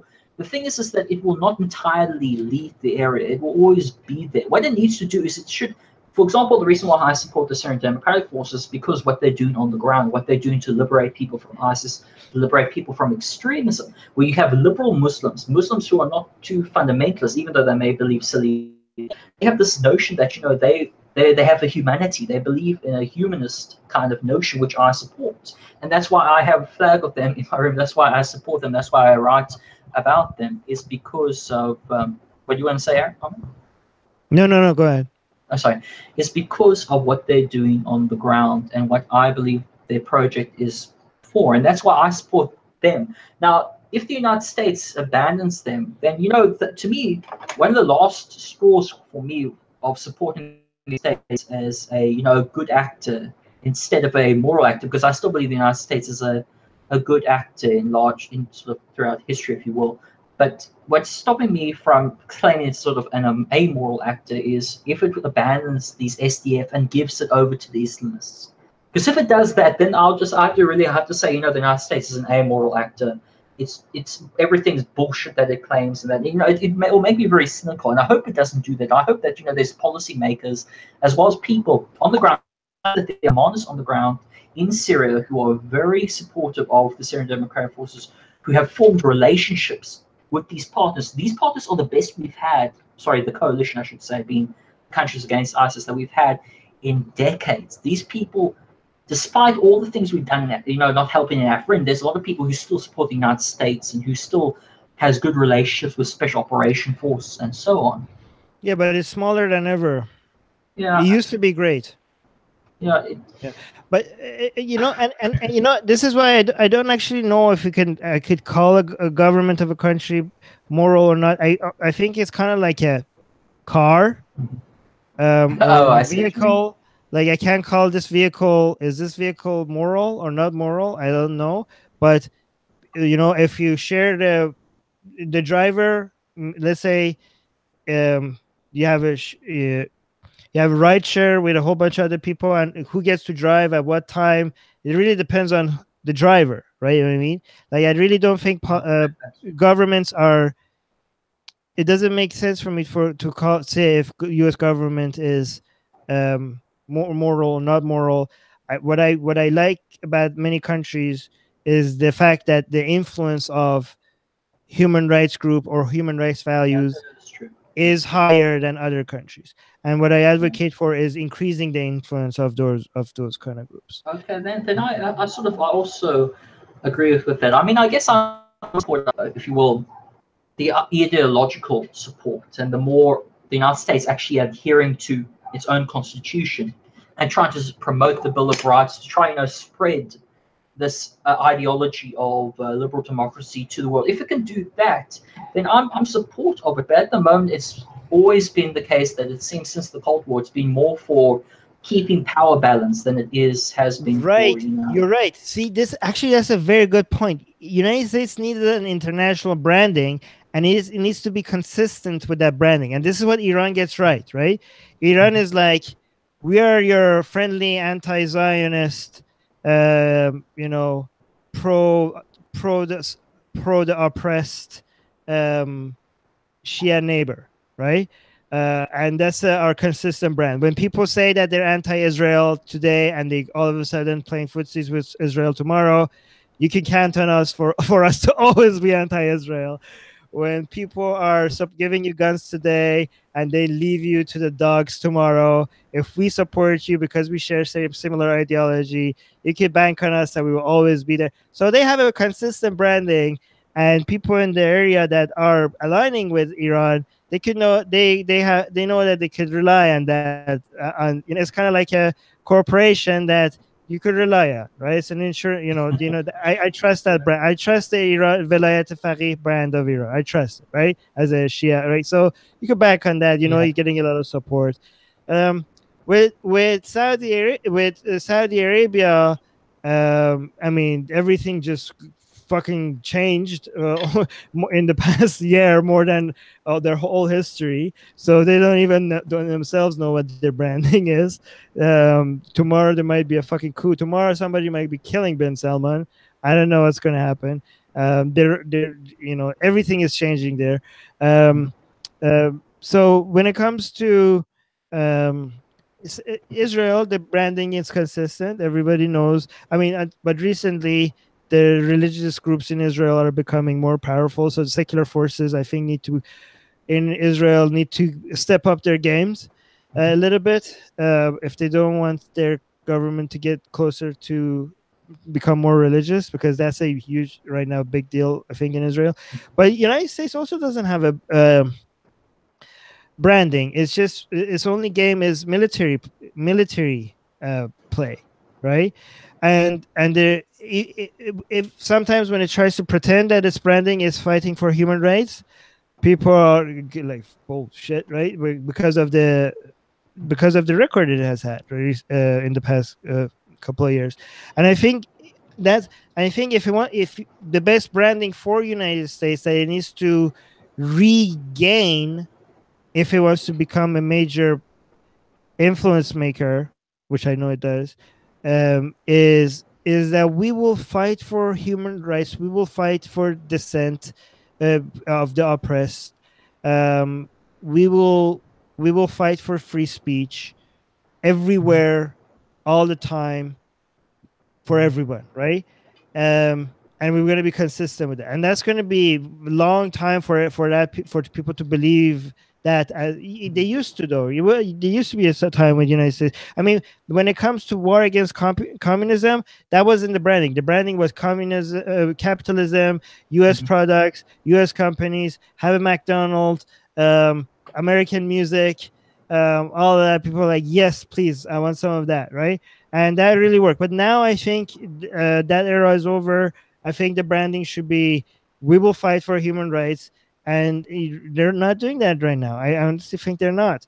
I mean, this is why also the type of intervention that I think United States has to have in Iran, but also in Saudi fucking Arabia, and other places is so much cheaper to do this type of intervention, and I think it will work.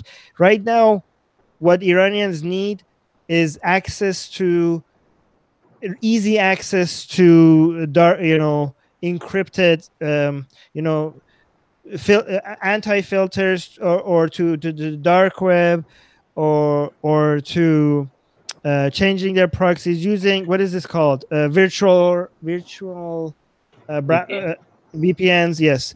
Um, and somebody needs to start developing these kinds of stuff. That's how you support dissent from within, but you need to make that available to everybody, so that you're consistent with it. And you need to this takes you could use a fraction of the money that you're spending on a lot of things to make this easy for even fucking 90-year-old grandmas in Iran to be able to click a button and become invisible to their government, right? If you could make technology like that for people to just download browsers for their internet, and just as long as they're using this browser, nobody's going to be able to see, and maybe like some easy understanding ways to like don't put your name here, don't maximize the screen so that people can't even detect your fucking screen size, don't ever mention where you are, don't mention your favorite color, don't use passwords that it's your birthday. Oh, I just lost you for. Hello. That Are you was a back? bit strange. Yeah. It just froze on me and then just like collapsed. Okay, as you were saying. But I'm just saying this kind of intervention, first of all, right now, I think it needs to come from uh, maybe private or other groups. But I think United States needs to do this everywhere, like everywhere, because if he only does it in Iran, it's not the branding that it's not going to have that branding power, right? He needs to do that in even countries where it's considered an ally. And you could just make it, have websites, invest in websites for every country to be able to go and download these. And this is another problem where I think the PC culture in the West is very destructive, is because because this is how U.S. politics influences the world. Because when Silicon Valley values influences their, and the push by PC culture makes companies like Facebook and Google and Twitter to look down, try to attack hate speech. A lot of what's considered hate speech here against people that are considered minorities here are the same type of uh, talks that those same groups of people are actually the majority, the oppressors in other countries. You know what I mean? Like a lot of anti-Islam talk, which in the West is considered against minorities, is the same kind of talk that minorities are using against an Islamic majority oppressor. And that kind of sensitivity to what's considered hate speech, because of the leftists, PC leftist culture, it's going to make a lot of these tools like Facebook and YouTube and Twitter as a weapon for these people against their own government, against their oppressors. It's going to make them less powerful weapons coming tomorrow. I mean, there's so many videos that were uploaded in Syria that were taken down by YouTube, even though there were evidences of war crimes that needed to stay there. There were so many people that are, they're pointing verses in the Quran that is anti-Jewish, or pointing out that even a imam somewhere said something anti this group, anti that group, and they got banned from Facebook because even though they weren't saying it themselves, they were just pointing out that somebody is saying it. So I do think these kinds of tools have become like Facebook, YouTube, and Twitter, and Telegram, and WhatsApp, and Instagram have become a huge, powerful tool. And trying to the fact that Facebook goes to Pakistan and tries to put blasphemy laws on Pakistan, on Facebook in Pakistan, really shows that we're going the opposite direction of what people on the ground need right now. Yeah. I mean, when it comes to what should be done, I mean, I really do think that the United States should lead in actually reforming the United Nations, because at the moment Saudi Arabia sits on the Human Rights Council, Iran's head of other stuff. It's like it's becoming more dictatorship, a club for dictators. And I think that if the United States, and this won't happen for at least in the Trump era. It'll come after the Trump era, whoever comes after, hopefully, who's not a conservative like this. But there has to be a huge, real ideological push for a more liberal world, or like a more push in that direction. Because at the moment there's and the United States is the only power that actually can do that. But at the moment it's being led by conservative bodies who are not really interested necessarily in human rights, or that they may support the Kurds, for example. They may support like little groups here and there, but it's more like tokenistic. It's more like, okay, we're supporting them because they're a means to an end. Which right. It shouldn't be about that. It should be if you have values. The United States has a brilliant constitution, one of the best constitutions on earth. It has the Bill of Rights, constitution as well. If you just read those documents and you export the ideology from those documents, like Jefferson tried to do in the early 19th century, if you can do that and export it against those more radical and more tyrannical regimes, then you have really something. You have something, but you have to be dedicated to that project. And at the moment, there aren't any real politicians, or there aren't really state actors that can do that. The United States can do it, but it's being led by conservative power, which is the big problem. So it falls on us, people, locals, to create movements that support these kind of ideological expectations. I mean, Iran recognizes the whole point of the whole power behind selling its ideology. And that's why the Iran protest was, even if it wasn't a threat to the government falling, it was such a big hit to Iran's image, which Iran needs to sell its ideology across the Middle East. So that's why even that's even if the protests never lead to any major government change, it does reduce Iran's influence in the Middle East, because they need that image. Their PR is very important to them, because they understand the value. And United States understood the value of selling the ideology when it was selling capitalism around the world. But it's not doing that right now. I mean, even Russia, we know what Russia was doing with, I don't know, bots and social media. Um, it, you don't, when it comes to countries where or natural descent exists, you don't even need bots.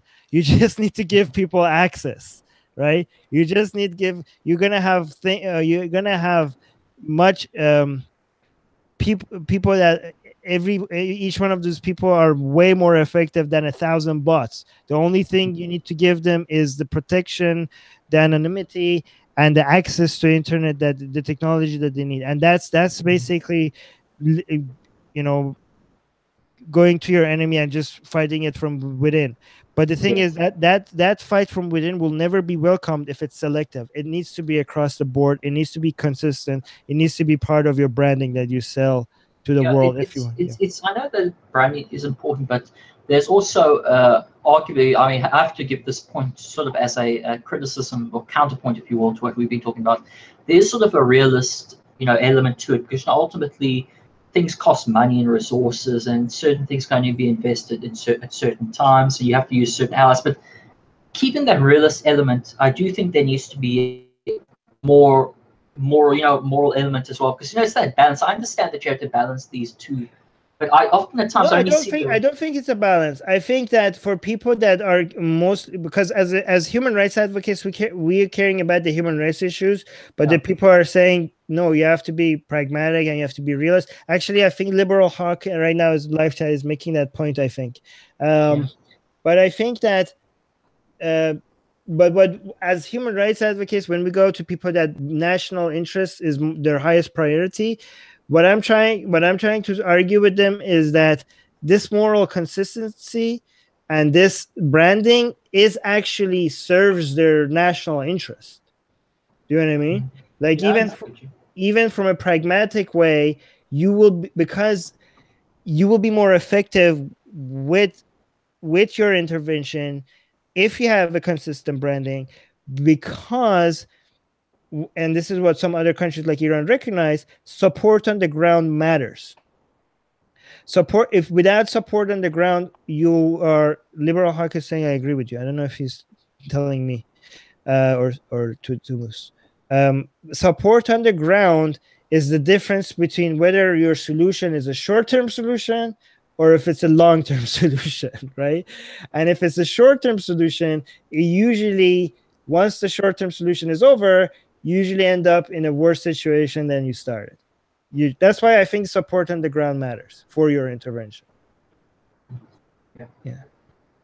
But what, so should we end it there? Sorry, I think this went Um, longer. Did I talk over you too much? no, you were fine. I mean, I think I thought this fine. Like I was. I don't know if I want to sort of explain the first groups in Syria, for example, but I think that'll be a bit too long to sort of explain the various groups, because when it comes to the Syrian conflict, there are so many groups. yes. Just like, fuck it, I'll do them. And it usually takes one of the people in your group to go and pick up an ISIS flag, and somebody to take a picture of your members of your group with that ISIS flag. Are like, Yeah. oh, here's the end of this. Done. Yeah. This group, forget Western support, forget everything. We have a Yeah. picture of one of your members with an ISIS. This is why it's so hard. This is why US is having such a hard time to find any groups, because any connection, because it's easy sometimes to point somebody in your group that has some connection to somebody that is semi Al Qaeda or branch of Al Qaeda or semi ISIS or a new branch of ISIS. And once you God. do that, then that's the end of that's the end of Western support for your group. No, I mean, the large part, the reason why, for example, they stopped their CIA program to the FSA Free Syrian Army was because a lot of the weapons that they were giving funding to were actually fallen in the hands of Islamists from al-Nusra and Ara al-Sham. And because of that, the United States said, okay, if you guys aren't fighting ISIS, we've given you the weapons to fight ISIS kind of thing, and we've given you the weapons sort of to try and make a strong opposition, and you guys aren't doing that, okay, we're going to stop that funding, we're going to give the weapons to sort of the Syrian Democratic Forces, which are fighting ISIS, which is why the United States still supports them, is because they're one of the strongest players against ISIS. But that's not a long-term strategy. There has to be a long-term strategy, and that's the problem, is that the United States, there's always, it seems to, it's having that thing of short-term strategy, at least from its appearance. It's a short-term strategy with fighting ISIS only. Right. And yeah, actually, and one of the last point is that the power with such strong ideologies is that it makes people think long term more than short term. Because when it comes to when you don't have such branding, then the senator, the lobbyist, the voter, everybody's thinking about the next 2 or 4 years, right? And when it comes to having a consistent ideology or set of value system that you're going to adhere to, it forces you to think long term. It forces you to be consistent. Moose is asking Armin, are you for military intervention? I am for no military interjection at all. Moose, I'm saying I'm not for either one of those. It depends on the situation. I don't think you can make a blanket statement. I think you have to evaluate each situation independently. Jean is asking, Armin, can you post a link in Twitter every time you are going to have a live stream? I did, but this one was I did. It was on Atheist Republic, and then I think the Armin page more she's talking about. I don't know. Oh yeah, I retweeted it. Okay, support jihad to own the lib. Well, this is liberal Hawk is saying support jihad to own the He's libs. joking. Yeah, I know he's joking, but on a serious note, that's what the secular jihadist podcast is for, right? I don't know if you guys listen to the secular jihadists. You know, talking about an ideological battle. Check when it comes to in the Middle East. This is why you guys should support the secular jihadist podcast. It's myself and Ali Rizvi, 2 ex-Muslims, one from Pakistan and Saudi Arabia. He was in both. One from Iran, and we have the secular jihadist podcast, and we get shit ton of downloads from Egypt, from Saudi Arabia, from Pakistan, and that's part of the ideological battle that we're fighting. So yeah, check out the secular jihadist. I just want to say that intervention doesn't necessarily have to be military. It can also be diplomatic intervention, humanitarian intervention. There's different forms of intervention, and you can sometimes have both, or sometimes one, or just to make sure that people don't realize that it's just intervention is so simple a term. It's quite complex, actually. Yeah, actually, yeah. Whenever people hear intervention, they think like planes dropping bombs. Yeah, that's pretty much.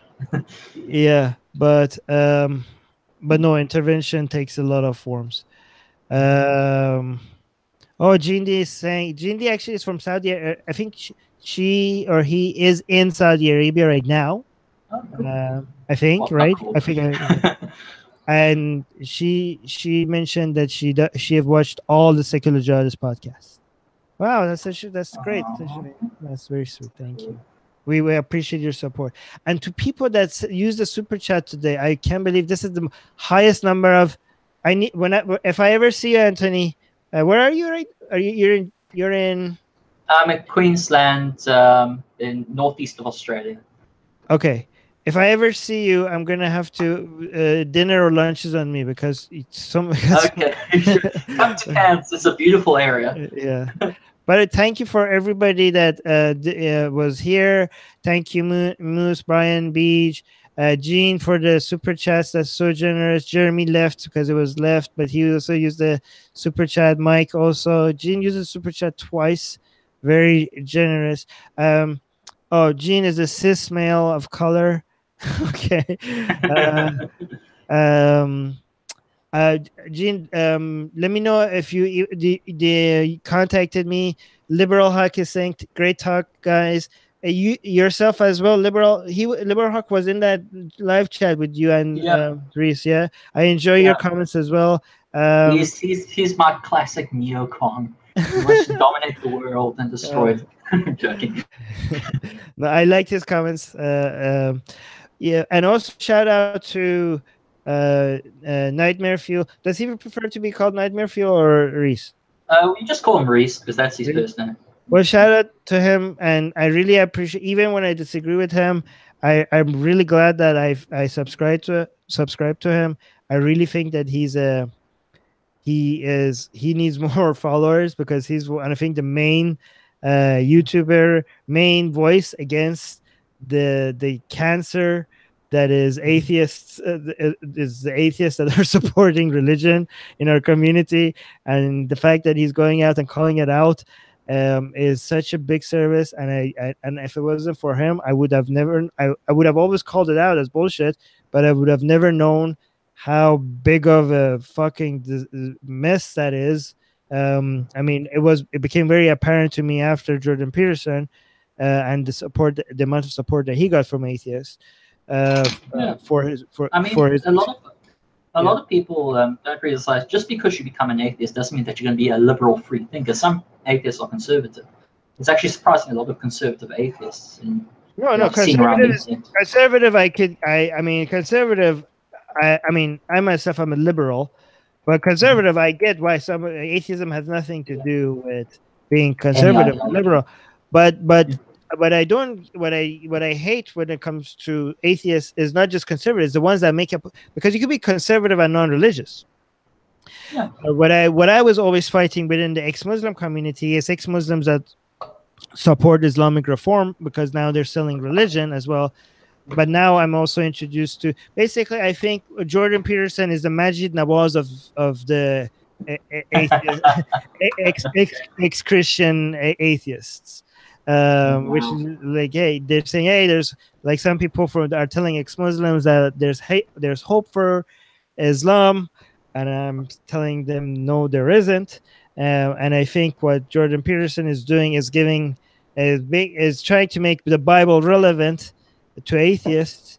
And the Bible is dying. I mean, I think Christianity is dying a slow death, and people like Jordan Peterson are making that death a little bit slower, but I'm hoping just a little bit. I do think Christianity as a influence maker, as an influence, as an ideology, in the next 10 years is going to be very low. I think the main forces when it comes to ideology in the world in 10 years from now are going to be Islam, atheism, or secularism, and ethno nationalism. I think these are the main forces that are going to be fighting for influence 10 years from now. I don't think Christianity is going to be a serious player. And when I say ethno nationalism, I don't just mean just the white ethno nationalism. I'm also including Hindu ethno nationalism, and to a smaller degree, Iranian,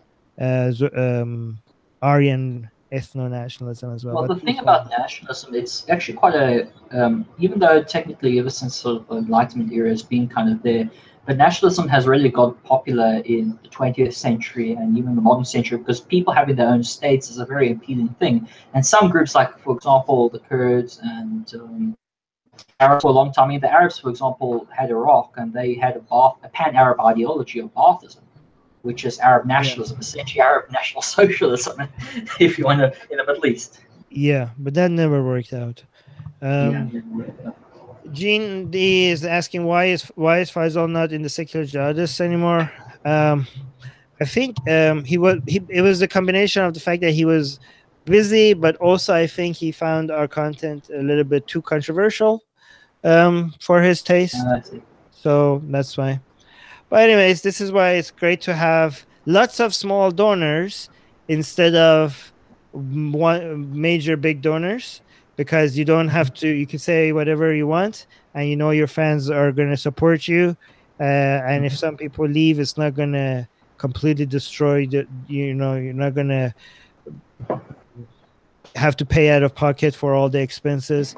We do have a lot of Atheist Republic does hire a lot of people from Philippines. Uh, we do um, we do have a lot of expenses. So if you guys want to and we do have a lot of hosting expenses, video expenses, sound expenses. So if you guys want to support Atheist Republic, go to atheistrepublic.com, click on support. We just recently also opened a Patreon account, so you could go to Patreon and search for Atheist Republic. I'll You try. know what's I want to quickly sort of say something. First time I came upon Atheist Republic was probably in 2015, and at the time I never knew 2015, 2016, maybe 2016. I don't know. One of those years I came across it. I think I did send you actually one of my pieces. Letters to Concern Free Think, because I did used to write in a little blog that I had before I went into politics. Sometimes it's a bit cringy, especially when you're like in your 16, 17, 18 to see your writing in that. But I remember sending something to you in 2016, I believe. There's Concern Free Think. I don't know if you guys ever got a response from that, but well, we weren't as organized. We used to work on volunteers with oh, I volunteers, see. but now, so we were all over the place, and volunteers, they try to help as much as they can, Yeah, but sure. they're busy people. They have their jobs. But now we have actually we have a staff, so I'm hoping that we are now not missing anything anymore. Is So we do have a lot of the work is done by hired staff now instead of just volunteers. Yeah. Um, I mean, I've largely sort of moved on from that aspect because it eventually gets, once you talk about philosophy and sometimes and religious criticism, it kind of sometimes get dry and you kind of get a little bit well, boring, and I sort of moved on well, we from don't it. we don't just talk about atheists. We talk about. I mean, this is an Of atheist course. republic. This is not about. What we tell people is atheist republic is a community for atheists, but Yeah. it's not just about atheism alone. Yeah, I know. I found that out later, and I moved on to just what I said. That's why I'm now more focused on the international, conflicts and that kind of stuff as my interest field, as opposed to philosophy, which I did a couple of years. I still do rather small things, but just like it's not something I'm passionate anymore. To a little bit from. Right. Yeah. Yeah. No. There's. I'm interested in geopolitics as well a lot. But some people do complain when we post something that is not religion or atheism related, and like, Yeah. what does it got to do with atheism? And then sometimes when we post a lot about religion, like, oh, always about religion. Do you have anything else to talk about? Yeah, you're screwed either way. Like, hey, the post right before this one was about something else, and there was Yeah. so like, oh, atheists can't talk about anything other than religion. But then, so I don't know what to do because they're like, what do you guys want? But the thing is that you're screwed either way. but we try to basically, we try to tell people like, obviously atheists getting together, one of the main topics is going to be religion, but it doesn't have to be the only topic. We do have other interests.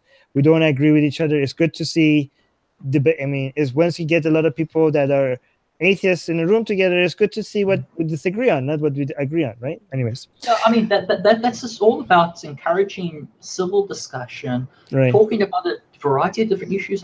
That's how it's being atheist doesn't mean just I don't believe in God, therefore now I've got to follow science or worship a Dawkins.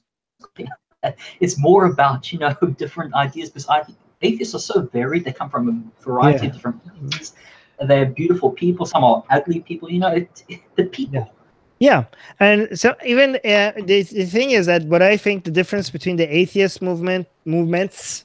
Okay, people don't crucify me because there's not one movement. I know. Okay, the atheist movements to the skeptic movement and the humanist movement is that there's some overlap.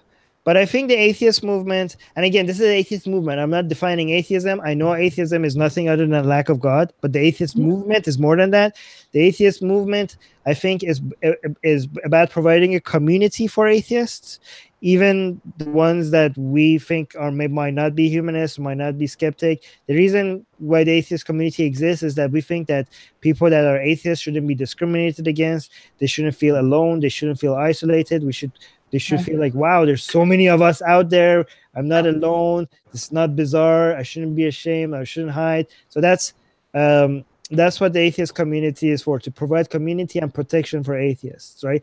There is some overlap with skeptic movement and the humanist movement, but it's a little bit different. Liberal Hawk was mentioning atheist republic should be like should say that we're going to take over atheism, take over the world, atheistic geopolitics.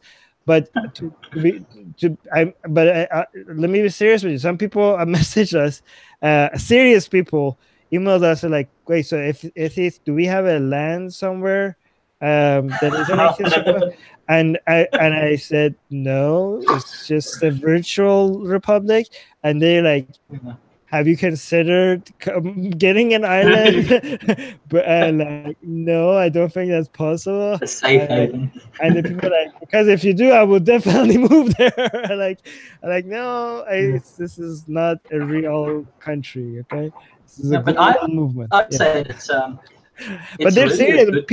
Yeah, go on. Sorry. I just want to quickly say that it's a really good thing what you guys are doing, because I remember when I first actually acknowledged the term atheist, I now wear it nonchalantly, because it's like I'm an atheist, big deal kind of thing. But I remember when I first was reading about atheist thinkers, philosophers, and that it was a big deal, because in the community I came from, the term was very toxic, because it meant something hostile in that. So it's when you come to know that there's more people who are atheists who actually who talk about these things, it actually was very positive for me at the time, especially when I was a younger person. But now that I'm like 21, I've gone past that, but I always am very grateful for these kind of communities, because there are people out there who don't feel that this place they belong, or something, a place they can go to talk about these things. Exactly. It's kind of like the gay rights movement, right? Just because you have a gay rights movement, that doesn't mean you're changing the definition of what it means to be gay.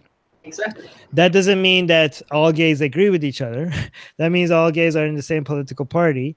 No, it just means that you think people shouldn't be discriminated against because they're gay, and because you think that gay people you can provide community and for gay people, and for them to see that there's a lot of them out there, and they're not weird, they're not something to be that they need to hide. And the thing is that at first you might get involved with the gay community, but at some point you might be so comfortable and have other passions that you move on, but you're glad that the gay rights movement was there for you, and you wanted to stay there for other people that want to know that there's a lot of people like them out there, but maybe you will move on.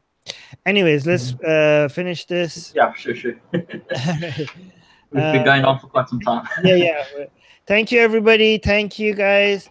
And yeah, so let us know in the comment section what other topics you want us to address for other Atheist Republic discussions. And also please subscribe to the YouTube to our YouTube channel, and leave a like. And if you want to support us, either share this video or become a patron. We will have some special one-on-one time with our rewards once we hit a certain number. And yeah, we do have a lot of people that support us on PayPal, but Patreon is going to be a way for us to be able to give special access or special rewards to people that support us. Gene D is saying I can listen to this forever. Yeah, and I can talk forever, but my wife is not going to be very happy. All right. Thank you, Anthony. Thank you I took so much of your time. I really. No worries. The thing about this is I enjoy these kind of discussions. I mean, I was supposed to be on a tutorial an hour ago, but oh my God, I'm so sorry. No, I'm completely fine with it. I already emailed in this case. Like I always email my lecturers saying that I won't be available. So I'm fine with it. So they know I'm a hard worker, because I'm more of a high distinction kind of hard work when it comes to law and politics, but that's another issue. But if anyone wants to read my stuff, just go to the region. I'll give a link. I was going to ask you. Sorry, I knew I was going to forget. Oh, okay. No. Let's pretend I didn't forget. Okay. By the way, Anthony, before you go, can you tell people where they can find you? Sorry. Okay. So if people want to find me, they can find me two areas. They can find me on Facebook at Anthony. They can find me at Twitter at Stoke Viper. Wait, you got cut for the first. Where was the first place they could find you? Sorry, the places that they can find me is at Facebook. They can message me on the Facebook page they have. I don't really work it that much, but it's Anthony Avice Du Buisson. They can add me on Facebook if they want to. They can find me at Twitter, which is where I'm mostly active, at the handle Stoke Viper. which of course I'll give the links to Armin in the description. And if they want to read any of my writing for Aria Magazine, I've written 2 pieces of Aria Magazine. I've written for The Region, which deals in Middle Eastern politics and that. And I have my own blog called philosophyismagic.com, which I used to post, but I don't post as often because I've got university work, so I do whatever I can in my free time. And sometimes I don't have free time. I know I may stuff around on Twitter at times, but most of the times I'm doing that while I'm working, kind of thing. So multitasking. So I'll give all these links to Armin, and if you want, I do have a YouTube that I sort of used to use. It's Anthony Avice Du Buisson as well, but it's something I used to upload. I only have 2 videos, I think maybe 2 videos, and that's pretty much it. But it's not something I'm not a YouTuber. I'm more of a writer, and I occasionally do podcasts like this. You should do YouTube. People would love it. I need the time, and I need to. You know, it seems hard stuff, and at times I don't have really the energy or the will to do that kind of stuff. Moose is saying, I wish I could find more atheists in my community. I sent you a link to Atheist Republic. We have consulates in most major cities or a city close to you. So you could find atheists close to you. It's on Atheist Republic resources.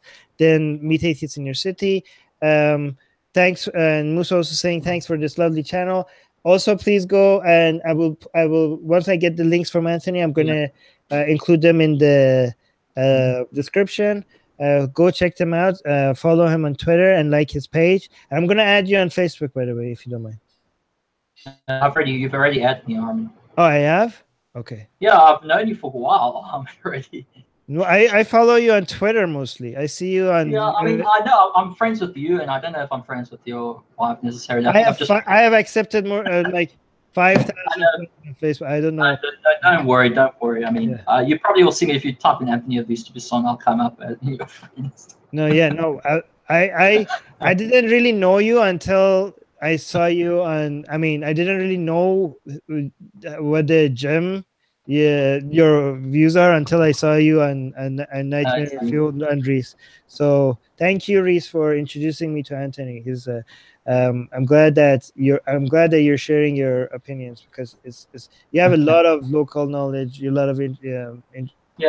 I mean, it's a passion project for me, because I love sort of the Kurds, and I support their different ideological struggles that they've been going on, and it's a particular interest of mine that I've had for quite some time. And it took me 2 years, by the way, just to learn the acronyms. So if you're confused with the acronyms, it took me 2 years to master the acronyms like PKK. So it takes a while. Yeah. Just draw a map and put each acronym on the specific. I could do that, but I've got to first find a big enough map and a big enough. Can you actually make a YouTube video explaining the cards? If I've got time, yeah, maybe just remind me, put a note somewhere. Yeah. Like, Anthony, when you got time, do this. And so yeah, like the science and stuff and the exams coming up, which is my priority. All right, man.